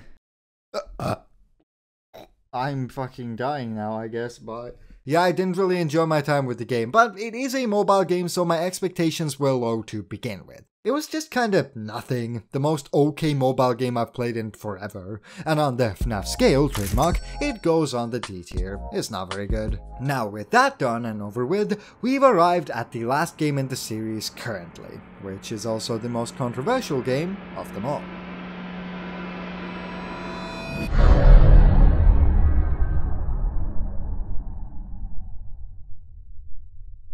Only a few months before Fnaf AR, Scott released a picture onto his website scottgames.com of a strange mall location seemingly from the 80s, with a version of Freddy we had never seen before called Glamrock Freddy. Yada yada yada, after a bunch of teasers for a new game, Scott revealed Five Nights at Freddy's security breach to the world. This was going to be the biggest FNAF game ever, with a team of over 30 people working on the game, and it being released as a PS1 launch title alongside games like Resident Evil? What? Also, this game was the first game mostly being made without Scott Cawthon, considering this was the point at which he retired from FNAF, so Security Breach was being made almost entirely by Steelwool. Needless to say, this was a big deal. A truly mainstream FNAF game with a whole studio behind it and a secured place in the spotlight thanks to the PS5. This massive game was set to be released on November 12th, 2020, alongside the PS5. But it wasn't, since the game was a bit too ambitious to be completed in such a short period of time, and a whole year of delays later, on December 16th, 2021, Five Nights at Freddy's Security Breach was released. And it's awful. Disclaimer: TheSyperior heavily dislikes Security Breach, so expect some harshness yet again and don't get too worked up over his or your own opinions about the game.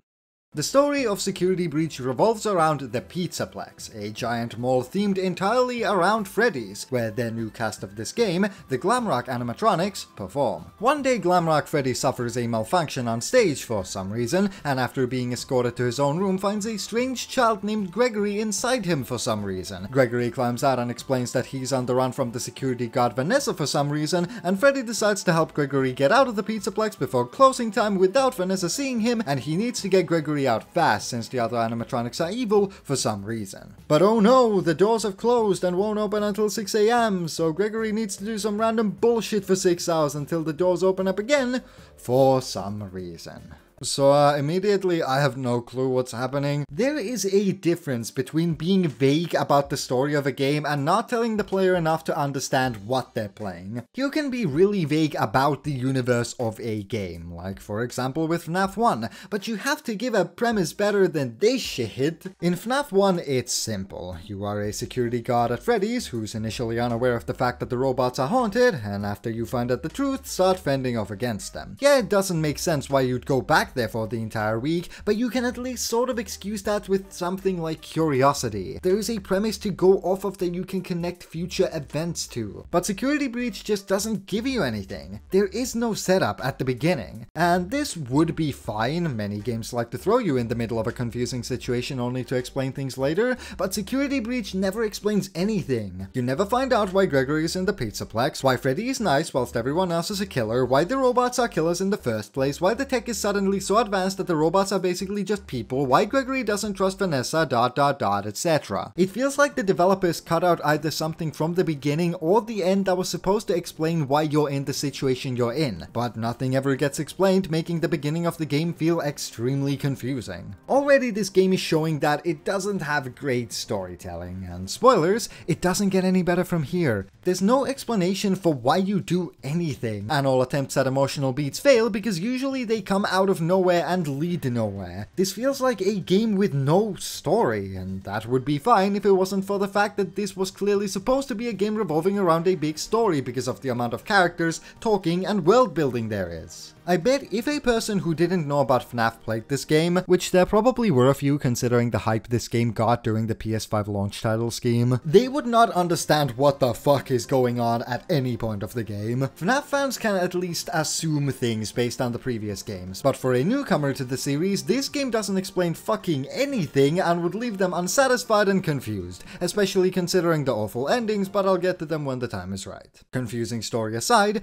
how's the gameplay like? This is the first time an official Fnaf game has been truly free roam. Some of the previous games have had multiple places you can go to, but this takes it to a whole other level with a massive mall you get to explore to your heart's content. And what kind of gameplay do you get given in an environment as cool as this? One gigantic fetch quest. Now, fair enough, a fetch quest or two makes sense for a game with an area of this size, but the entire game is just Gregory, go here. Then you stealth your way there only to either push a singular button, take a thing, or just have nothing happen. Then you get told to go to another place where you do the same thing and it just loops for about 7 hours. And the game itself is just a fucking walking simulator. Whilst going to places Freddy tells you to go to, you're supposed to do stealth and avoid these security bots that can call over the animatronics that can actually kill you. But the range of these things is so long, sometimes it feels like I can't even walk by them and they still get me. And here's the kicker. If they catch you, they just teleport the nearest proper animatronic right behind you, making strategizing nearly useless. It's not like a situation where you can get caught and have a few moments to go hide somewhere because the things that can make you game over aren't here yet. Instead, you just have to start running and hope the shitty AI forgets about you after crouching for 2 seconds, which by the way is exactly how I got away from most of these encounters. The AI is terrible. This game is like those parodies of stealth games where crouching for 2 seconds makes the enemy forget about you. I never hid in a single one of the game's hiding spots, since I knew if I got caught, I could just run behind a tiny obstacle,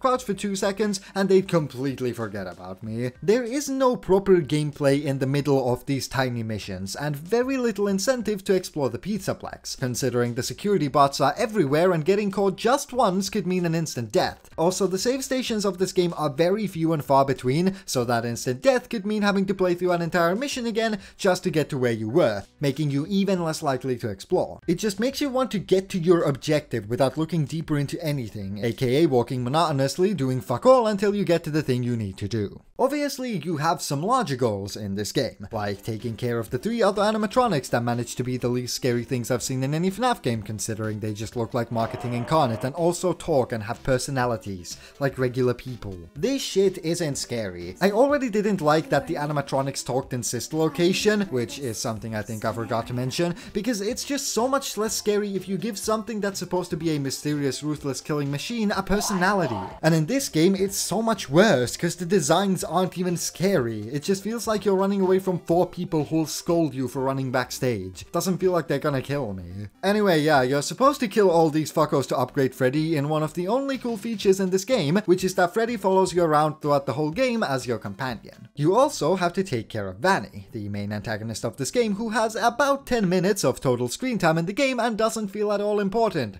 or like a threat. But you gotta take care of her because reasons, so that's another thing you gotta do. But neither of these things feel impactful or important because a lot of emphasis gets put on these characters, but the game gives you nothing to make you care about any of them. So yet again, the main gameplay of the game starts feeling like you are wasting your time. So the gameplay and story of Security Breach are bad and end up creating a very boring game. But what takes this game from boring to almost insulting are the bugs. Jumping on tables makes animatronics instantly forget about you. You can trap the moon into a constant state of cleaning up, making his boss fight pathetically easy. Voice lines frequently get placed on top of another because there are too many talks happening at the same time. The animatronics can get stuck in really dumb places. The cleaning bots' FPS is lower than any other robots for some reason. I could go on, but you get the point. There's so many of them! I don't understand how they could have let this many bugs exist in the game, and by the way, all these glitches still exist in the game despite it being almost a year old with 2 gigantic patches that have come out during this time. It is pretty insulting just how buggy of a game this is,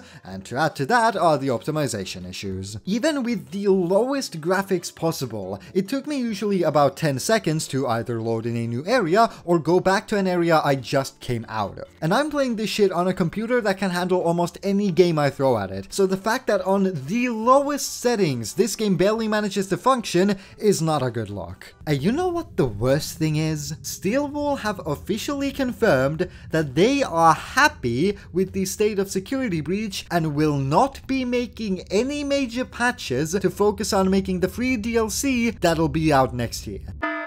You have made a barely playable game, and after almost a year of fixing the most minute things, you decide to just leave it there? I started writing this part of the video before this announcement. I was going to have an entire rant about how I hate the mentality of give me a barely functioning game now and fix the bugs and patches later, since it sets the bar of quality for a new release so low. But I feel like that rant would be wasted on this game now that it's not gonna get updated much anymore. Okay.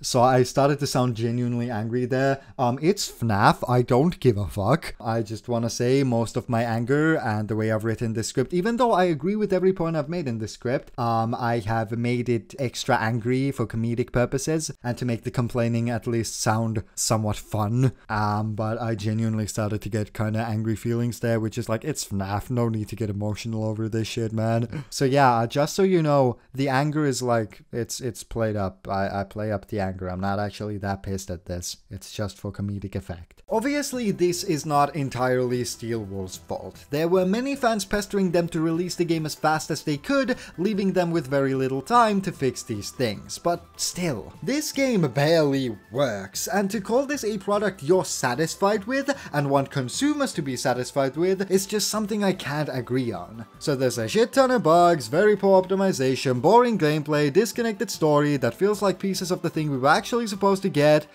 but how does it end? Is it any good?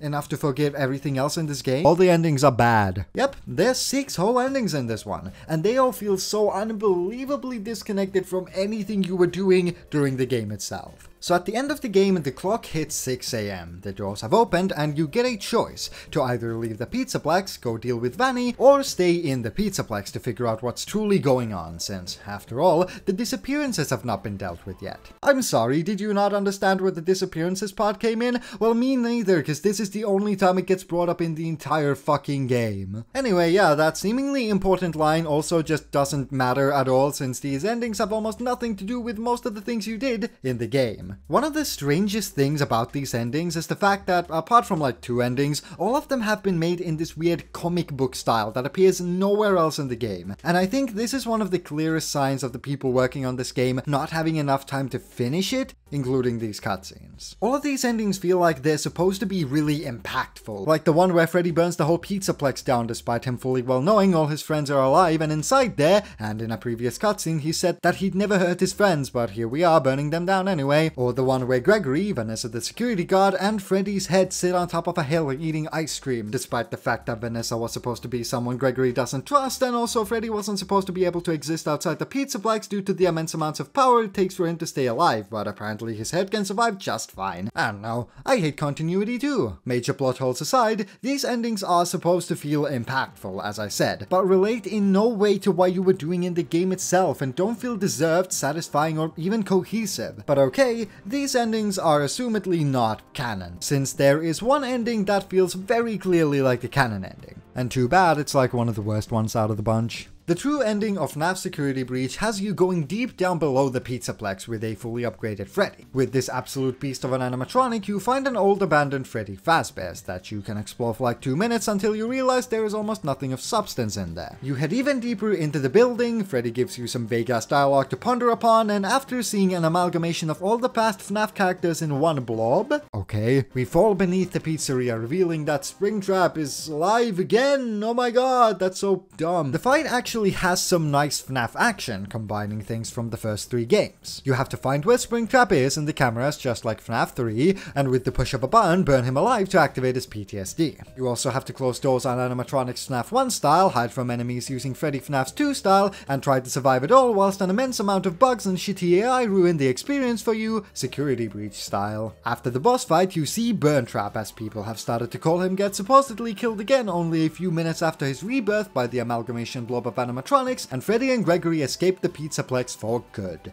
finishing off the story of Security Breach. Bruh. I'm actually gonna talk about the overarching lore for like 2 seconds, so if you don't understand it, sorry. This ending just feels like the quickest way they could find into getting a climactic ending for the game. There's been a popular theory going around that Gregory is supposed to be the crying child, Glamrock Freddy is supposed to be Michael reincarnated, and Burntrap is obviously William. This boss fight is supposed to be the climactic final reunion, where the brothers are able to finally get revenge on their father and can live out the rest of their robot lives as a family again. But it just all feels so anticlimactic. William has died multiple times at this point already, and he's already gotten killed by Michael at least once, so what's the point of bringing him back just to get killed again 2 minutes later? The true ending feels like they didn't have an actual ending for the game, and just rehashed the ending of FNAF 6, but way more rushed and way worse. If you couldn't tell, I heavily dislike Security Breach. I just feel like there are hardly any redeeming qualities in this game, and there's really nothing there for anyone. For people who like horror games, this game doesn't have any horror in it, concept, character, or gameplay wise,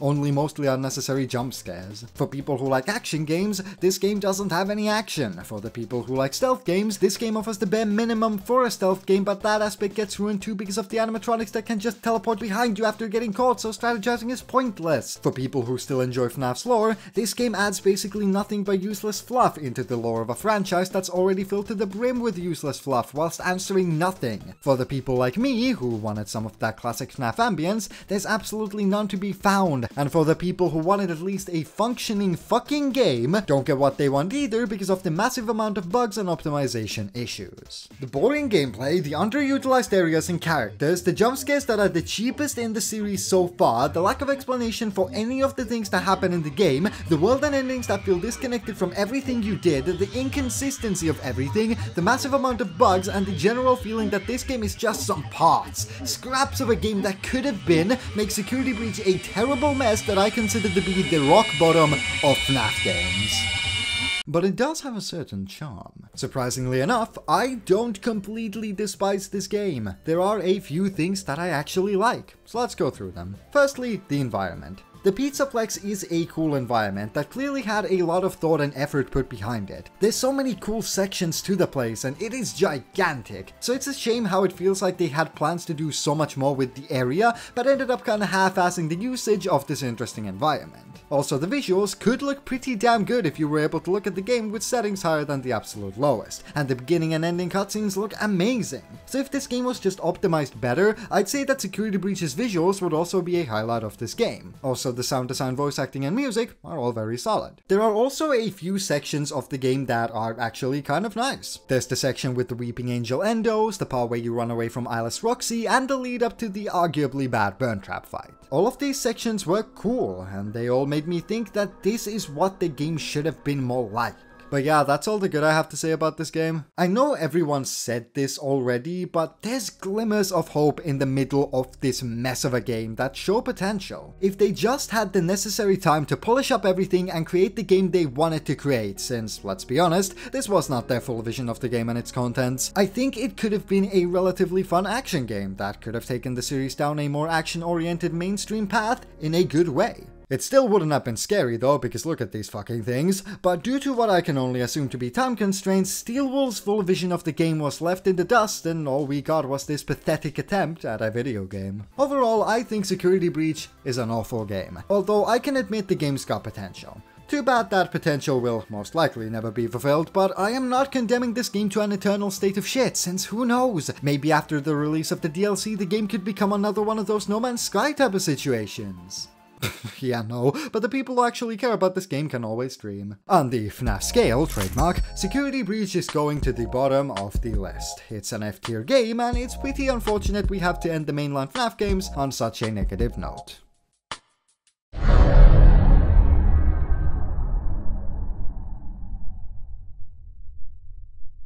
Don't worry, we're out of the game soon. There's just a few more tiny games that I have to mention here, so let's get through them real quick. Firstly, there's the troll games that Scott made during the Fnaf 3 to UCN era, where he made supposed teasers and demos for upcoming Fnaf games, only for them to end up being intentionally bad games that look like they were made by me or some of his old games with a Fnaf skin on top of them. These troll games include Fnaf 3 Game Jolt Edition, that was released after Scott said that someone had hacked him and released Fnaf 3 early on Game Jolt, but ended up just being a Freddy reskin of one of his old games, There Is No Pause Button. There was the troll game that was supposed to be Fnaf World's second large update, Fnaf World Halloween Edition, which was just a shitty tiny pixel art game. There was the mature demo of Sister Location, since back in the day Scott had said that he wanted to delay the making of Sister Location a bit due to him feeling uncomfortable with how mature he'd made the game. So people made up a genuine theory about the fact that the robots of Sister Location were sex dolls.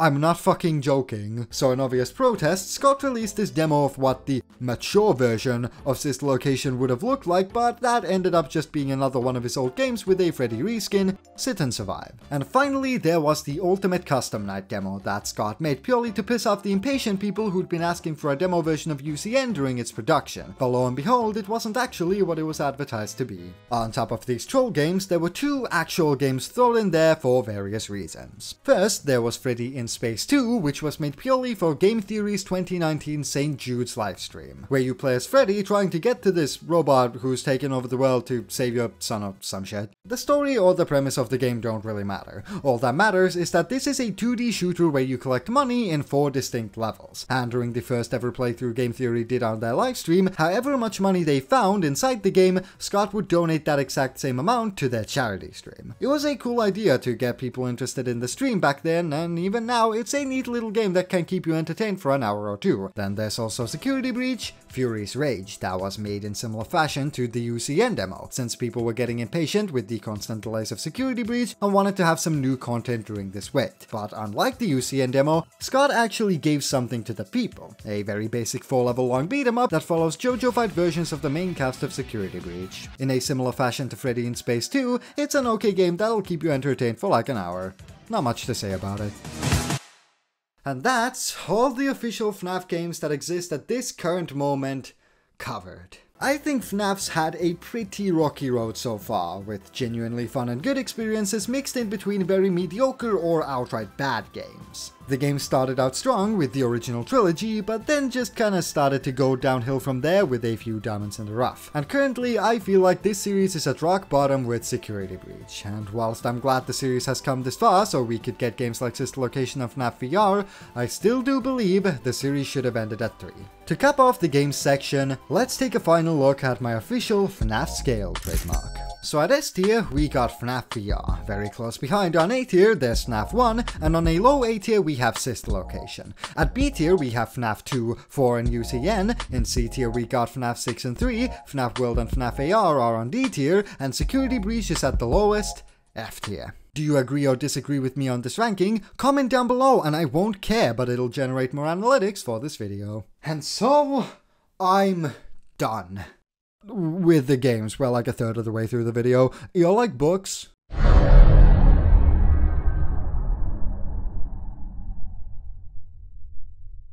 To be honest, I personally didn't expect books to be the next medium that Fnaf would infest itself into, but thinking about it a bit more, the concept of kids being stuffed into animatronics and the general world of Fnaf could lend well to a book adaptation or two.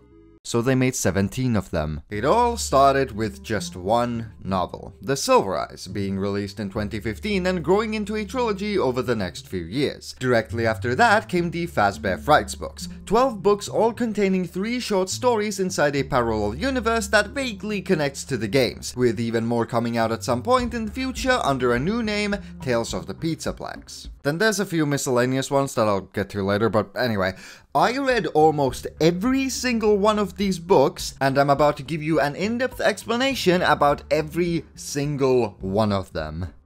God help us all.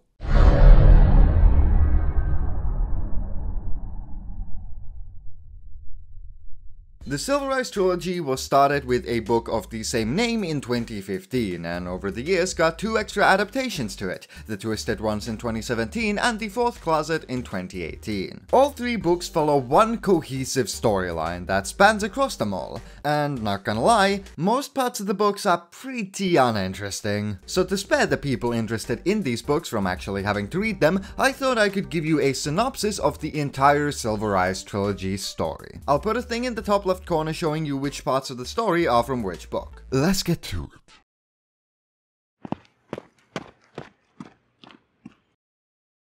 Yeah, never mind. So turns out that making a visual representation of an entire book and explaining it in detail is very not allowed and could possibly get this video taken down. So I'm just gonna give you a vague, copyright-free, very general synopsis of what happens in the book and then cut straight into my final thoughts. So the story of the Silver Eyes trilogy revolves around a girl named Charlie and her friends who have been recently reunited in their hometown of Hurricane, Utah to celebrate the launch of a scholarship program. And for shits and giggles, they just decide to go back to the old, now abandoned Freddy Fazbear's that Hurricane had. And then after that, the books follow the story of Charlie and the people she meets along the way of her strange journey, uncovering the mysteries of Freddy's and the people who built it. And that's like the very basics of the Silver Eyes story, so unfortunately this section of the video is definitely now more so for the people who have read these books, when my initial intention was for it to be like a section for kinda everybody, but unfortunately copyright and I'm a bad script writer and stupid and didn't realize this until the very last minute. So yeah, sorry, now cut to the final thoughts I have. Also, there will be some spoilers in there about the endings. That was not very good. This was one of the strangest pieces of media I have consumed in the past few years, and it was really disappointing. I think the first book was genuinely great, since it took the interesting parts of Fnaf, aka its universe, premise and characters, showed it all from a fresh perspective, and cut out some of the useless fluff that had accumulated in the games. I think if the Silver Eyes was the only book released from these 3, it could have been one of my favorite things to come out of this franchise. Silver Eyes was surprisingly good, in my opinion, and even though there were some issues, like some useless padding here and there and plot points that didn't go anywhere,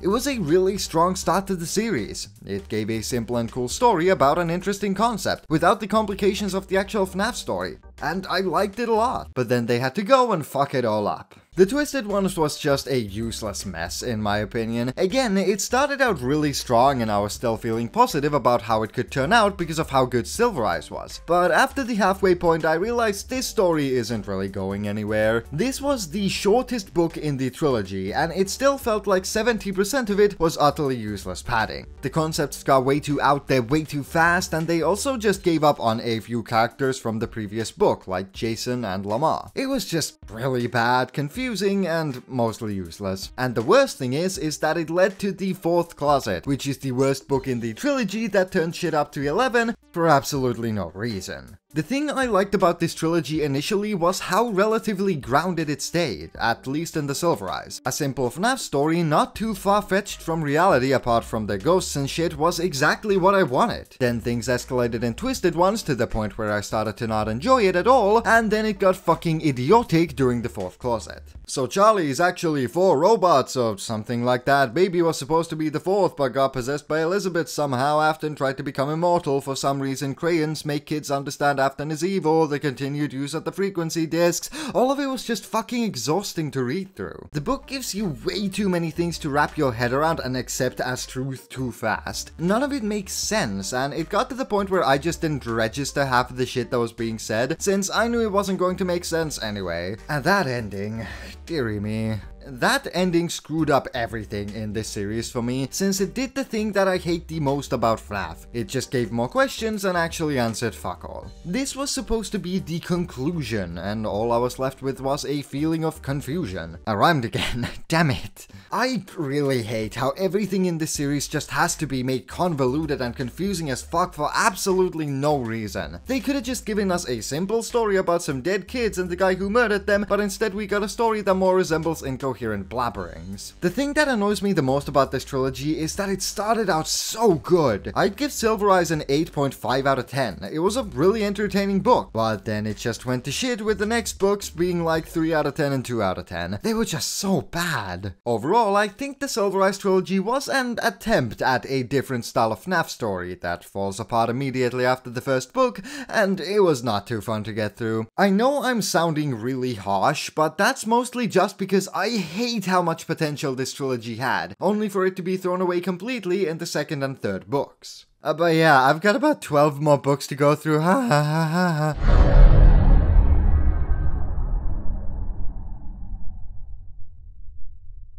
So after the disappointment that was the Silver Eyes trilogy, I turned my gaze towards the Fazbear Fright series. This book series is a whole lot different to the trilogy, since instead of telling one big coherent story, every book has 3 separate mini-stories that take place in the same universe. I was kinda dreading this part of the video, since instead of just having 3 average-sized novels to get through, I had 12 entire books to listen to. And because I firmly believe no one should have to go through the literal weeks it took me to get through all of these stories, just like with the Silver Eyes, I will be giving you short explanations of every single story in every single book. And after each story, I'll be giving my opinions on said story. So let's start off with the first story of the first book, Fazbear Frights 1, Into the Pit. Hey, guess who was an idiot and did the same thing with this section too as the Silver Eyes trilogy? So because of the exact same problems I had with the Silver Eyes trilogy section summary, I cannot show you the summaries of any of these Fazbear Fright stories. For this video itself, I'm just gonna do the exact same thing as I did with the Silver Eyes trilogy and cut straight to my final thoughts. And with that, I've somehow gotten through every single story in Fazbear Frights. Overall, I enjoyed the Fazbear Frights books a lot. The short story format works for Fnaf way better than a conventional book, since it allows for more fun and less grounded stories. They were very nice and a fun departure from the Silver Eyes trilogy. And of course, since I enjoy ranking shit so much, here's my rankings for every book in the series.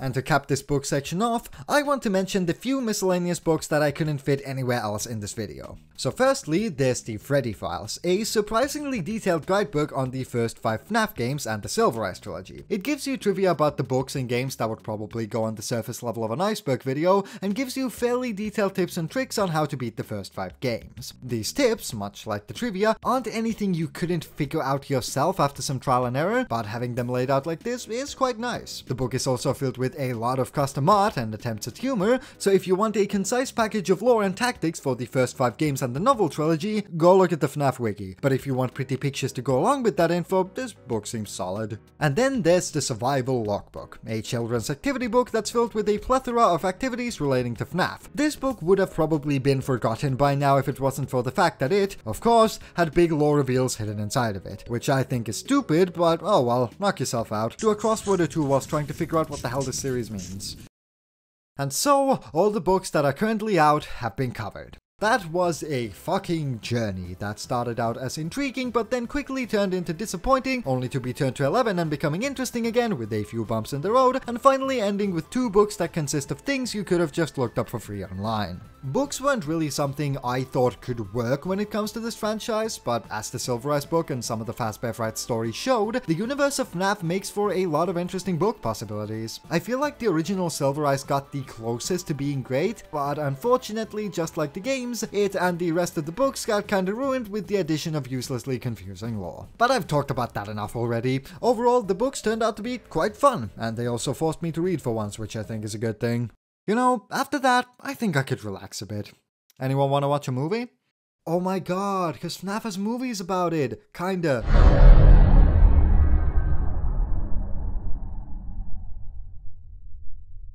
On top of books, another medium of media that didn't feel very fitting for this franchise but is happening anyway is a movie. In April of 2015, Warner Brothers acquired the film rights to Fnaf, making the first mention of an official Fnaf movie 7 years old. And after these 7 whole years, we've basically gotten nowhere. One of the first things hindering the production of this movie was the sudden studio change from Warner Brothers to Blumhouse Productions, due to Scott disagreeing on certain decisions Warner made when it came to the movie. But most people thought this change was a good decision, since Blumhouse is much more used to making indie horror films, and could probably make a movie about an indie horror game much better than 4 brothers who aren't even alive anymore. But after that, practically nothing has happened. Scott kept updating Reddit for a good while about the production of the movie, but all that could be taken from these posts was that Scott wasn't happy with any script they could come up with, leaving the movie in a strange grey area of maybe happening someday, possibly. And currently, this area is stranger and grayer than ever, since there is not a confirmed director for the movie anymore, despite many having that title in the past, and in general, considering how the making of this movie has barely advanced in the last 7 years, the idea of a FNAF movie ever happening has just become a dream at this point. But the dream of a FNAF-style movie wasn't dead yet, since corporate loopholes are a thing.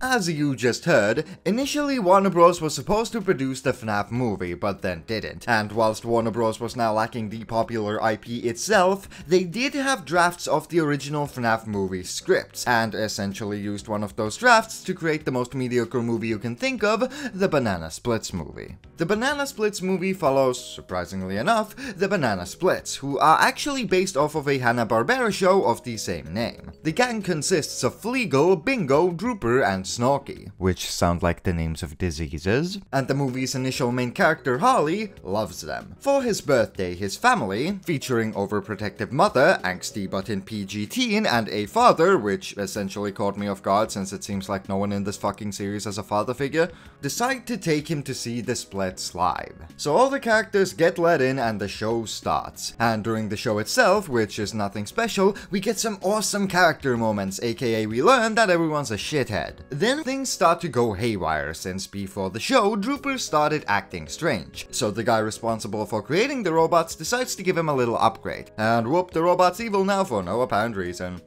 And then the rest of the movie happens, which I can't show or talk about because of copyright, so let's cut straight to my final thoughts.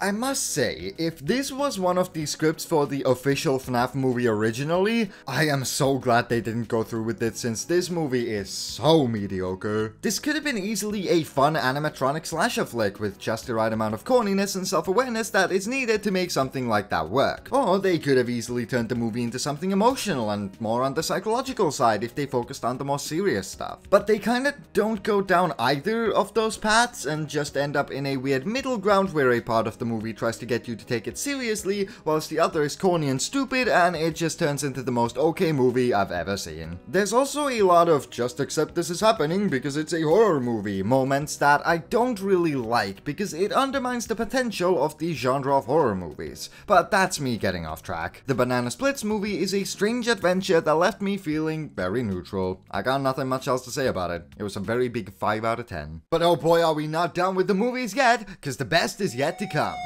Stick around on Disney Channel.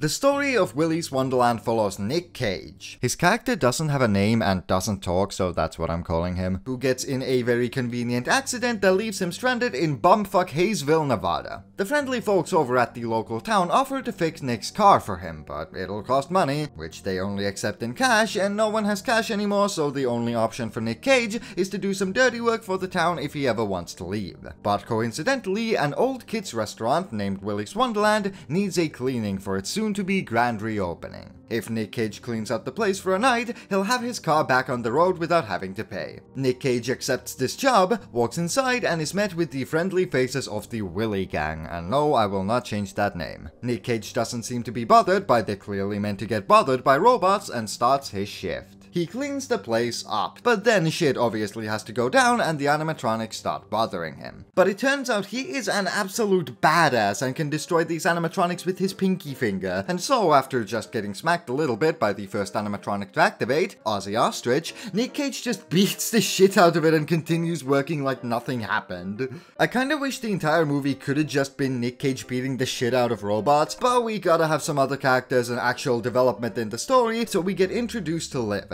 a troublemaker who, with the help of her fellow teens, has tried to destroy Willy's Wonderland for a good few times now. During their latest attempt, they see Nick Cage inside, and despite the teens' warnings to leave the building, Nick Cage just continues his work. Liv will not light the place on fire with a person inside, and decides she'll get Nick Cage out herself. Comedic antics ensue, and so they all end up falling inside the restaurant. And then the rest of them. This is one of the wackiest, goofiest, and outright shittiest movies I've seen in a while, but it's all of those things in the best way possible. The beginning makes it seem like this is gonna be another Banana Splits type situation, with the first scene being really dramatic and suspenseful, even though you know the movie's gonna be anything but that. But immediately after this scene, you can see that this movie isn't trying to get you to take it seriously. It embraces the corniness with its cliche and stupid premise and cinematography. And after shit starts going down with the animatronics, it's even funnier, because instead of a badass main character brutally destroying terrifying animatronics, it looks like a drunken man beating people in mascot costumes. Obviously, they try to add in some actual serious stuff with the teens and the lore of the county, but that's precisely where this movie falls apart, because it's not a good movie in regular movie standards. It tries to do simple things like story and emotional beats, but the beats that aren't funny don't hit in the slightest, since I don't give a fuck about anyone except Nick Cage, and the story is the dumbest thing ever, since, again, the entire movie could have been avoided with the pull of a trigger, so the backstory, and therefore story of this movie, falls completely flat. Compared to the Banana Splits, even though I objectively think this is a worse movie, I still like Willy's Wonderland more. First off, the characters have more personality, meaning everyone has the personality of a wet tissue, whilst the Banana Splits characters have the personality of cardboard. The difference is small, but big enough to notice. Secondly, this movie managed to do its job and actually scare me a singular time with the Crocodile Ben jump scare. It wasn't a good jump scare, and I shouldn't have gotten scared by it, but I somehow did, so it counts. And thirdly, it was just way more fun to watch because of how dumb it was. I genuinely enjoyed my time with Willy's Wonderland, unlike Banana Splits, because most of the movie was the silliest turn your brain off fun shit ever. Yeah, it clearly wasn't a very thought through or good movie by any standards, but it was stupid, and it was fun. I can't give Willy's Wonderland anything above a 6 out of 10 in good conscience, but goddamn that was so fucking fun to watch, and for that, I kinda love it. And with that, we've gotten to the end of the movies. Yeah, you'd think there'd be way more movies inspired by Fnaf considering the appeal of the concept and the money this thing can bring in. But the Banana Splits movie and Willy's Wonderland are the only ones to have experimented with this concept so far. I mean, there are tens of fan-made movies on the internet, but bugger off, I'm not watching all those. If I had to choose which direction I'd like the real Fnaf film to go towards, I'd say I'd rather have the Fnaf movie attempt to be more serious. The story of the Aftons could lead to some actually great moments in a movie, and could maybe make people feel an emotion or two about the series for once, and if it falls flat on its face, it would at least be funny. Going through these movies was a pretty pleasant experience, since it didn't take weeks of my life away unlike the other parts of this video, and it gave me some insight as to what the Fnaf movie could actually be like when it finally comes out, probably not in our lifetime. I don't know how to move on to the next section. Transition!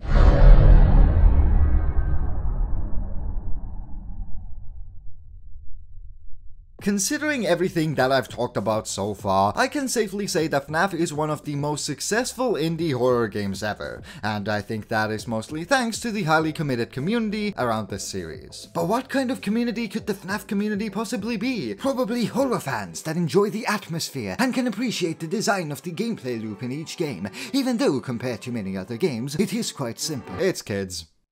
It's mostly kids. They like the funny Fazbear, what can I say? Kids like doing stuff they shouldn't be doing, and Fnaf is the perfect series for that kind of rebellious behavior. Fnaf provides children with a relatively simple and not too heavy introduction to the world of horror, with the concepts and character designs being scary enough, but not too scary to never want to look at them again. Also, the only truly heavy topic Fnaf covers is murder, which is just cool enough for some 4th grader to flex with knowing about, but not too complex to get boring, like most psychological horror games. The point is, Fnaf is an easy path into the world of horror for kids, and whenever kids get interested in something, that thing usually becomes the only thing they are interested in, which is my hypothetical reasoning for why Fnaf has remained so popular over the years, since kids on the internet are the strongest goddamn force on this planet, and can give 10 million views easily to a video that took 10 minutes to make. Sorry, just wanted to get that rant out there. Also, let's not acknowledge the fact that I'm barely old enough to be talking about kids in the manner that I did, but mentally I'm 67, so piss off. Of course, there are people of all ages who are super interested in Fnaf and its world, and these people have shared the game everywhere, created fan art, music, fan games, and more. This series' driving force is the community, who's carried the game with their infinite enthusiasm to 9 whole-ass installments. It is insane how dedicated a following this franchise has, and it shows off just how much passion people can have for something as simple as an indie game. Communities have the power to create careers and give opportunities to aspiring artists, game developers, and YouTubers, and Fnaf's community is no exception. The scale and power of it is terrifying, but also very intriguing. And to further demonstrate just how influential this franchise has been, I'd like to show off what I think to be the coolest way the fans of Fnaf have shown their appreciation for the original franchise. Oh, someone turned on the VHS player.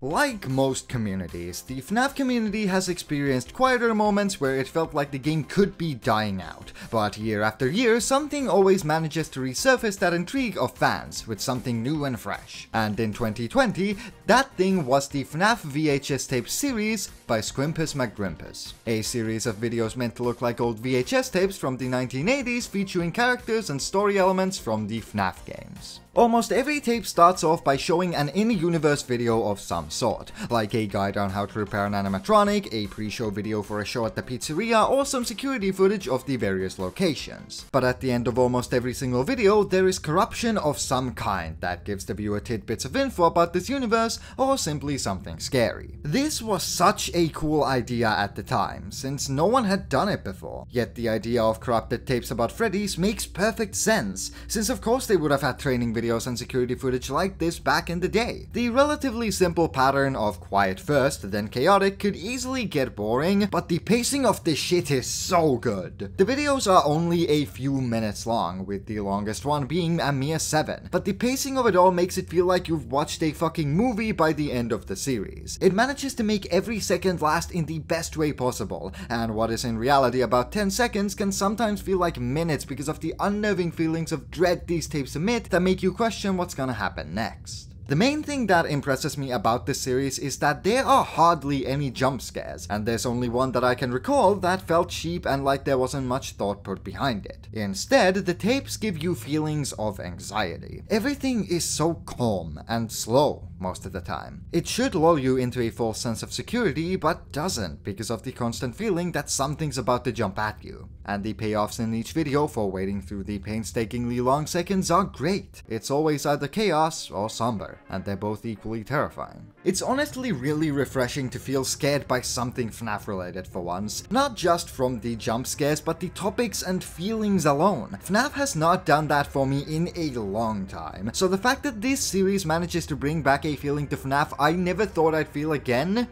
scared, is very impressive to me. In general, this series feels like what Fnaf should have been. It doesn't rely on jump scares and instead focuses on the themes and ideas of the series that get way too overlooked in the actual games. It fleshes out the very few characters in the series, which the games don't really do, and oh my god, it finishes the fucking story. I really want to talk about the story of this thing, so if you want to go watch these tapes yourself, go do it right now. This is your final warning before I get into spoiler territory. The story of these tapes revolves around the first 3 games, and basically ends the series in the place it was supposed to end in originally, with a few twists here and there. This story revolves around Michael Afton and his life. He was neglected and tormented by his father William throughout his childhood, whilst his younger brother Joseph was always praised, which made Michael despise both of them. During Joseph's 9th birthday party, Michael, being the devious child that he was, decides to pull a silly little prank on his brother and stuffs him into Fredbear's mouth, causing the animatronic to bite down on Joseph's head, killing him. The slightly less harmful than expected prank made William despise Michael more than ever, but he couldn't kill his only son since he would obviously get caught, so he decides to kill other children similar to Michael inside of Freddy's instead. After 5 murders, William gets kicked out of Freddy's and the events of the games happen in between. FNAF 2 happens, the core for animatronics and the puppet get possessed, Freddy's gets shut down due to the animatronics leaking blood, William goes to destroy the suit, spring lock failure, yada yada yada. And then we get to the contents of the tapes themselves. It turns out Michael has been the one viewing these tapes the entire time, whilst the puppet and Joseph, now Golden Freddy, communicate all the events that transpired after Joseph's death to him. After getting the truth revealed to him, Michael, with the help of the puppet, goes to Fazbear's Fright where Springtrap remains to burn his ass down alongside the attraction. The thing goes skrrra, pa pa pa pa pa. The souls of everyone get set free and William goes to hell never to be seen again. Why couldn't the games be like this? The story is so simple and told in such a unique way. Apart from the last 2 tapes, which are just exposition dumps, the tapes give you subtle hints as to what's happening, like the games, but they don't leave out too much or add something unnecessary that could potentially ruin the entire lore, unlike the games. And even though the story at the end of the day isn't anything phenomenal, I think the reason it resonates with me so much is it finally gives that feeling of satisfaction I think we will never truly get from the mainline games, because I don't think the story of the games themselves will ever end in a good way anymore. Now, like everything on this planet, this series ain't perfect. I mean, look at this fucking thing and tell me that's scary. Some of the images look stupid, and the tapes can also get quite overwhelming with the flashing lights and sometimes unnecessary noises. But even though this series isn't perfect, it's really close. It does everything I think FNAF should have done. It elevates the children being trapped inside the animatronics idea and humanizes basically every character in the franchise. It gives a conclusion to the fucking story, shows you the perfect amount of info to gather the story together yourself without having to look through 18 bloody books. It's actually kind of scary, and god, I wish FNAF was like this still. It just comes to show that people enjoy the core ideas of this series to this day due to how much potential they had, and that potential can still be harnessed. But Squimpus's tapes are basically a reimagining of the original story, and whilst it does an amazing job at that, it is just a slightly modified retelling of the same story we've heard over and over again. So what if this concept of FNAF VHS was taken a bit further and a completely original universe was created? The Walton Files is a series created by Martin Walsh that follows the FNAF VHS pattern set by Squimpus, but in its own universe with original characters and a unique art style. The tapes revolve around the families of the creators of Bunny Smiles Inc., this series' version of Freddy's, Jack Walton and Felix Kranken, and how a few mistakes led them down probably the worst path that things could have gone down. There are currently only 3 official tapes out, but these tapes are almost, if not as packed with ideas and lore, as all of Squimpus's tapes. There's in-universe cartoons of the company's characters, training videos and PSAs, found footage style videos showing workers dealing with the old animatronics that have been stored away, etc. The amount of stuff packed inside these tapes is pretty insane, and although I'd like to go more detail about the contents of the tapes and the lore behind them, I'm not actually gonna do that. As I said, there's only 3 tapes out currently, and Martin Walsh has made it clear that the story is not completed yet, nor should the full story try to be solved at this point. And I don't want to only talk about a part of a story, so I'll leave the lore telling of this series to somebody else. But just so you know, I have a gigantic notepad file about the story of this series because each episode is so packed full of stuff, so good luck if you're gonna try to get through the lore of this like me. But even if you don't care about their story, the tapes are really fun to watch in general. The eerie mix of 2D and IRL footage makes for some really unique looking scenarios and characters, and that's actually what initially drove me to watch this series. It looks very unique, and when it wants to get scary, it gets scary. The tapes can occasionally look stupid, just like the Squimpus tapes, but when a scene hits, it hits hard. The unique art style paired up with the OST, yes, these tapes have original soundtracks to them, makes this a fun series to just watch through without thinking of further lore implications. Also, the amount of effort that gets put into these videos is insane. The first video is quite standard, 7 minutes of well-made and jam-packed footage. Their second one expands on this a bit with 14 minutes of similar quality content, but then we get to Walton Files 3, Bunny Farm, which is 58 minutes long. This tape alone took me an entire day to deconstruct, and I must say it was fun as hell, because just like with the Scrumpus tapes, the pacing of the Walton Files is stellar. There are quite a lot of jump scares in this series, and some of them don't feel earned. There's a few sequences that drag out a bit too long, and also ow my ears, but other than that, I don't have almost any complaints about the series. Even though I had a bit less to say about the Walton Files than the Scrumpus tapes, I personally like the Walton Files more, and the only reason I've stopped myself from talking about it any further is because it's not finished, so there isn't that much to say yet, and also because I want you to go watch these tapes for yourself. They're so good. Now to the rest of the community things.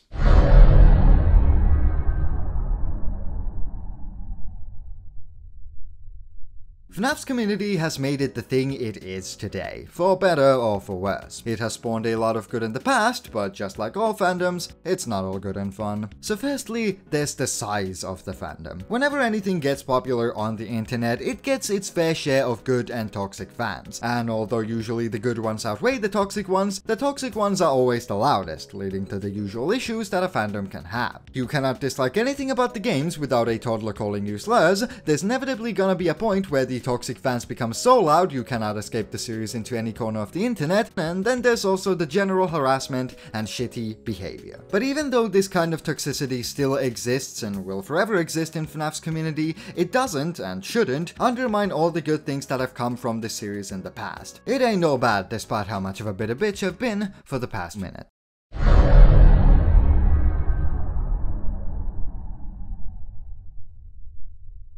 So Fnaf has had a gigantic cultural impact on the world. That much is evident by now. What started out as a tiny indie game has become something so goddamn big I cannot even begin to describe it. It hasn't grown to the size of mainstream games like Mario and whatnot, but if I went to the local pub and started talking about Fnaf, someone would absolutely say, "Oh, I've heard that name somewhere before." Maybe. And that is enough to say that this thing has had quite the impact on the culture of gaming, the horror genre, the internet, and the world in general. And that includes memes.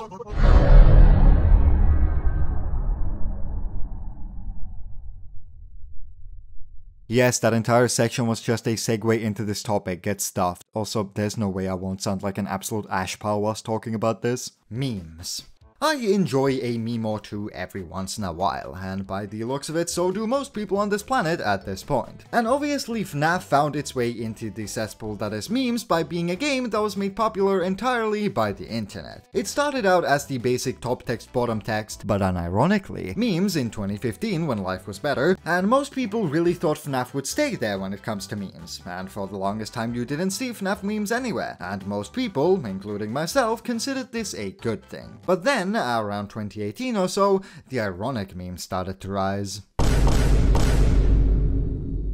Fnaf fit into this category of ironic perfectly, since it's a game franchise tainted by a bad community that's considered cringe, as the kids nowadays say, so it's easy to make fun of. But many people also still have a fondness for it, meaning a lot of people could express this fondness through something that doesn't actually show they liked Fnaf at some point. It works kinda perfectly, and this exposure through memes has sort of given the game a title of eternally lasting, since the game sure as hell ain't going away and the memes have only amplified its presence on the internet, and will most likely keep going until we get to a point where ironic memes aren't a thing anymore and we just go back to wanting to show our appreciation for our childhoods, at which point Fnaf will be inescapable again. And did I mention I cannot escape this goddamn series anymore?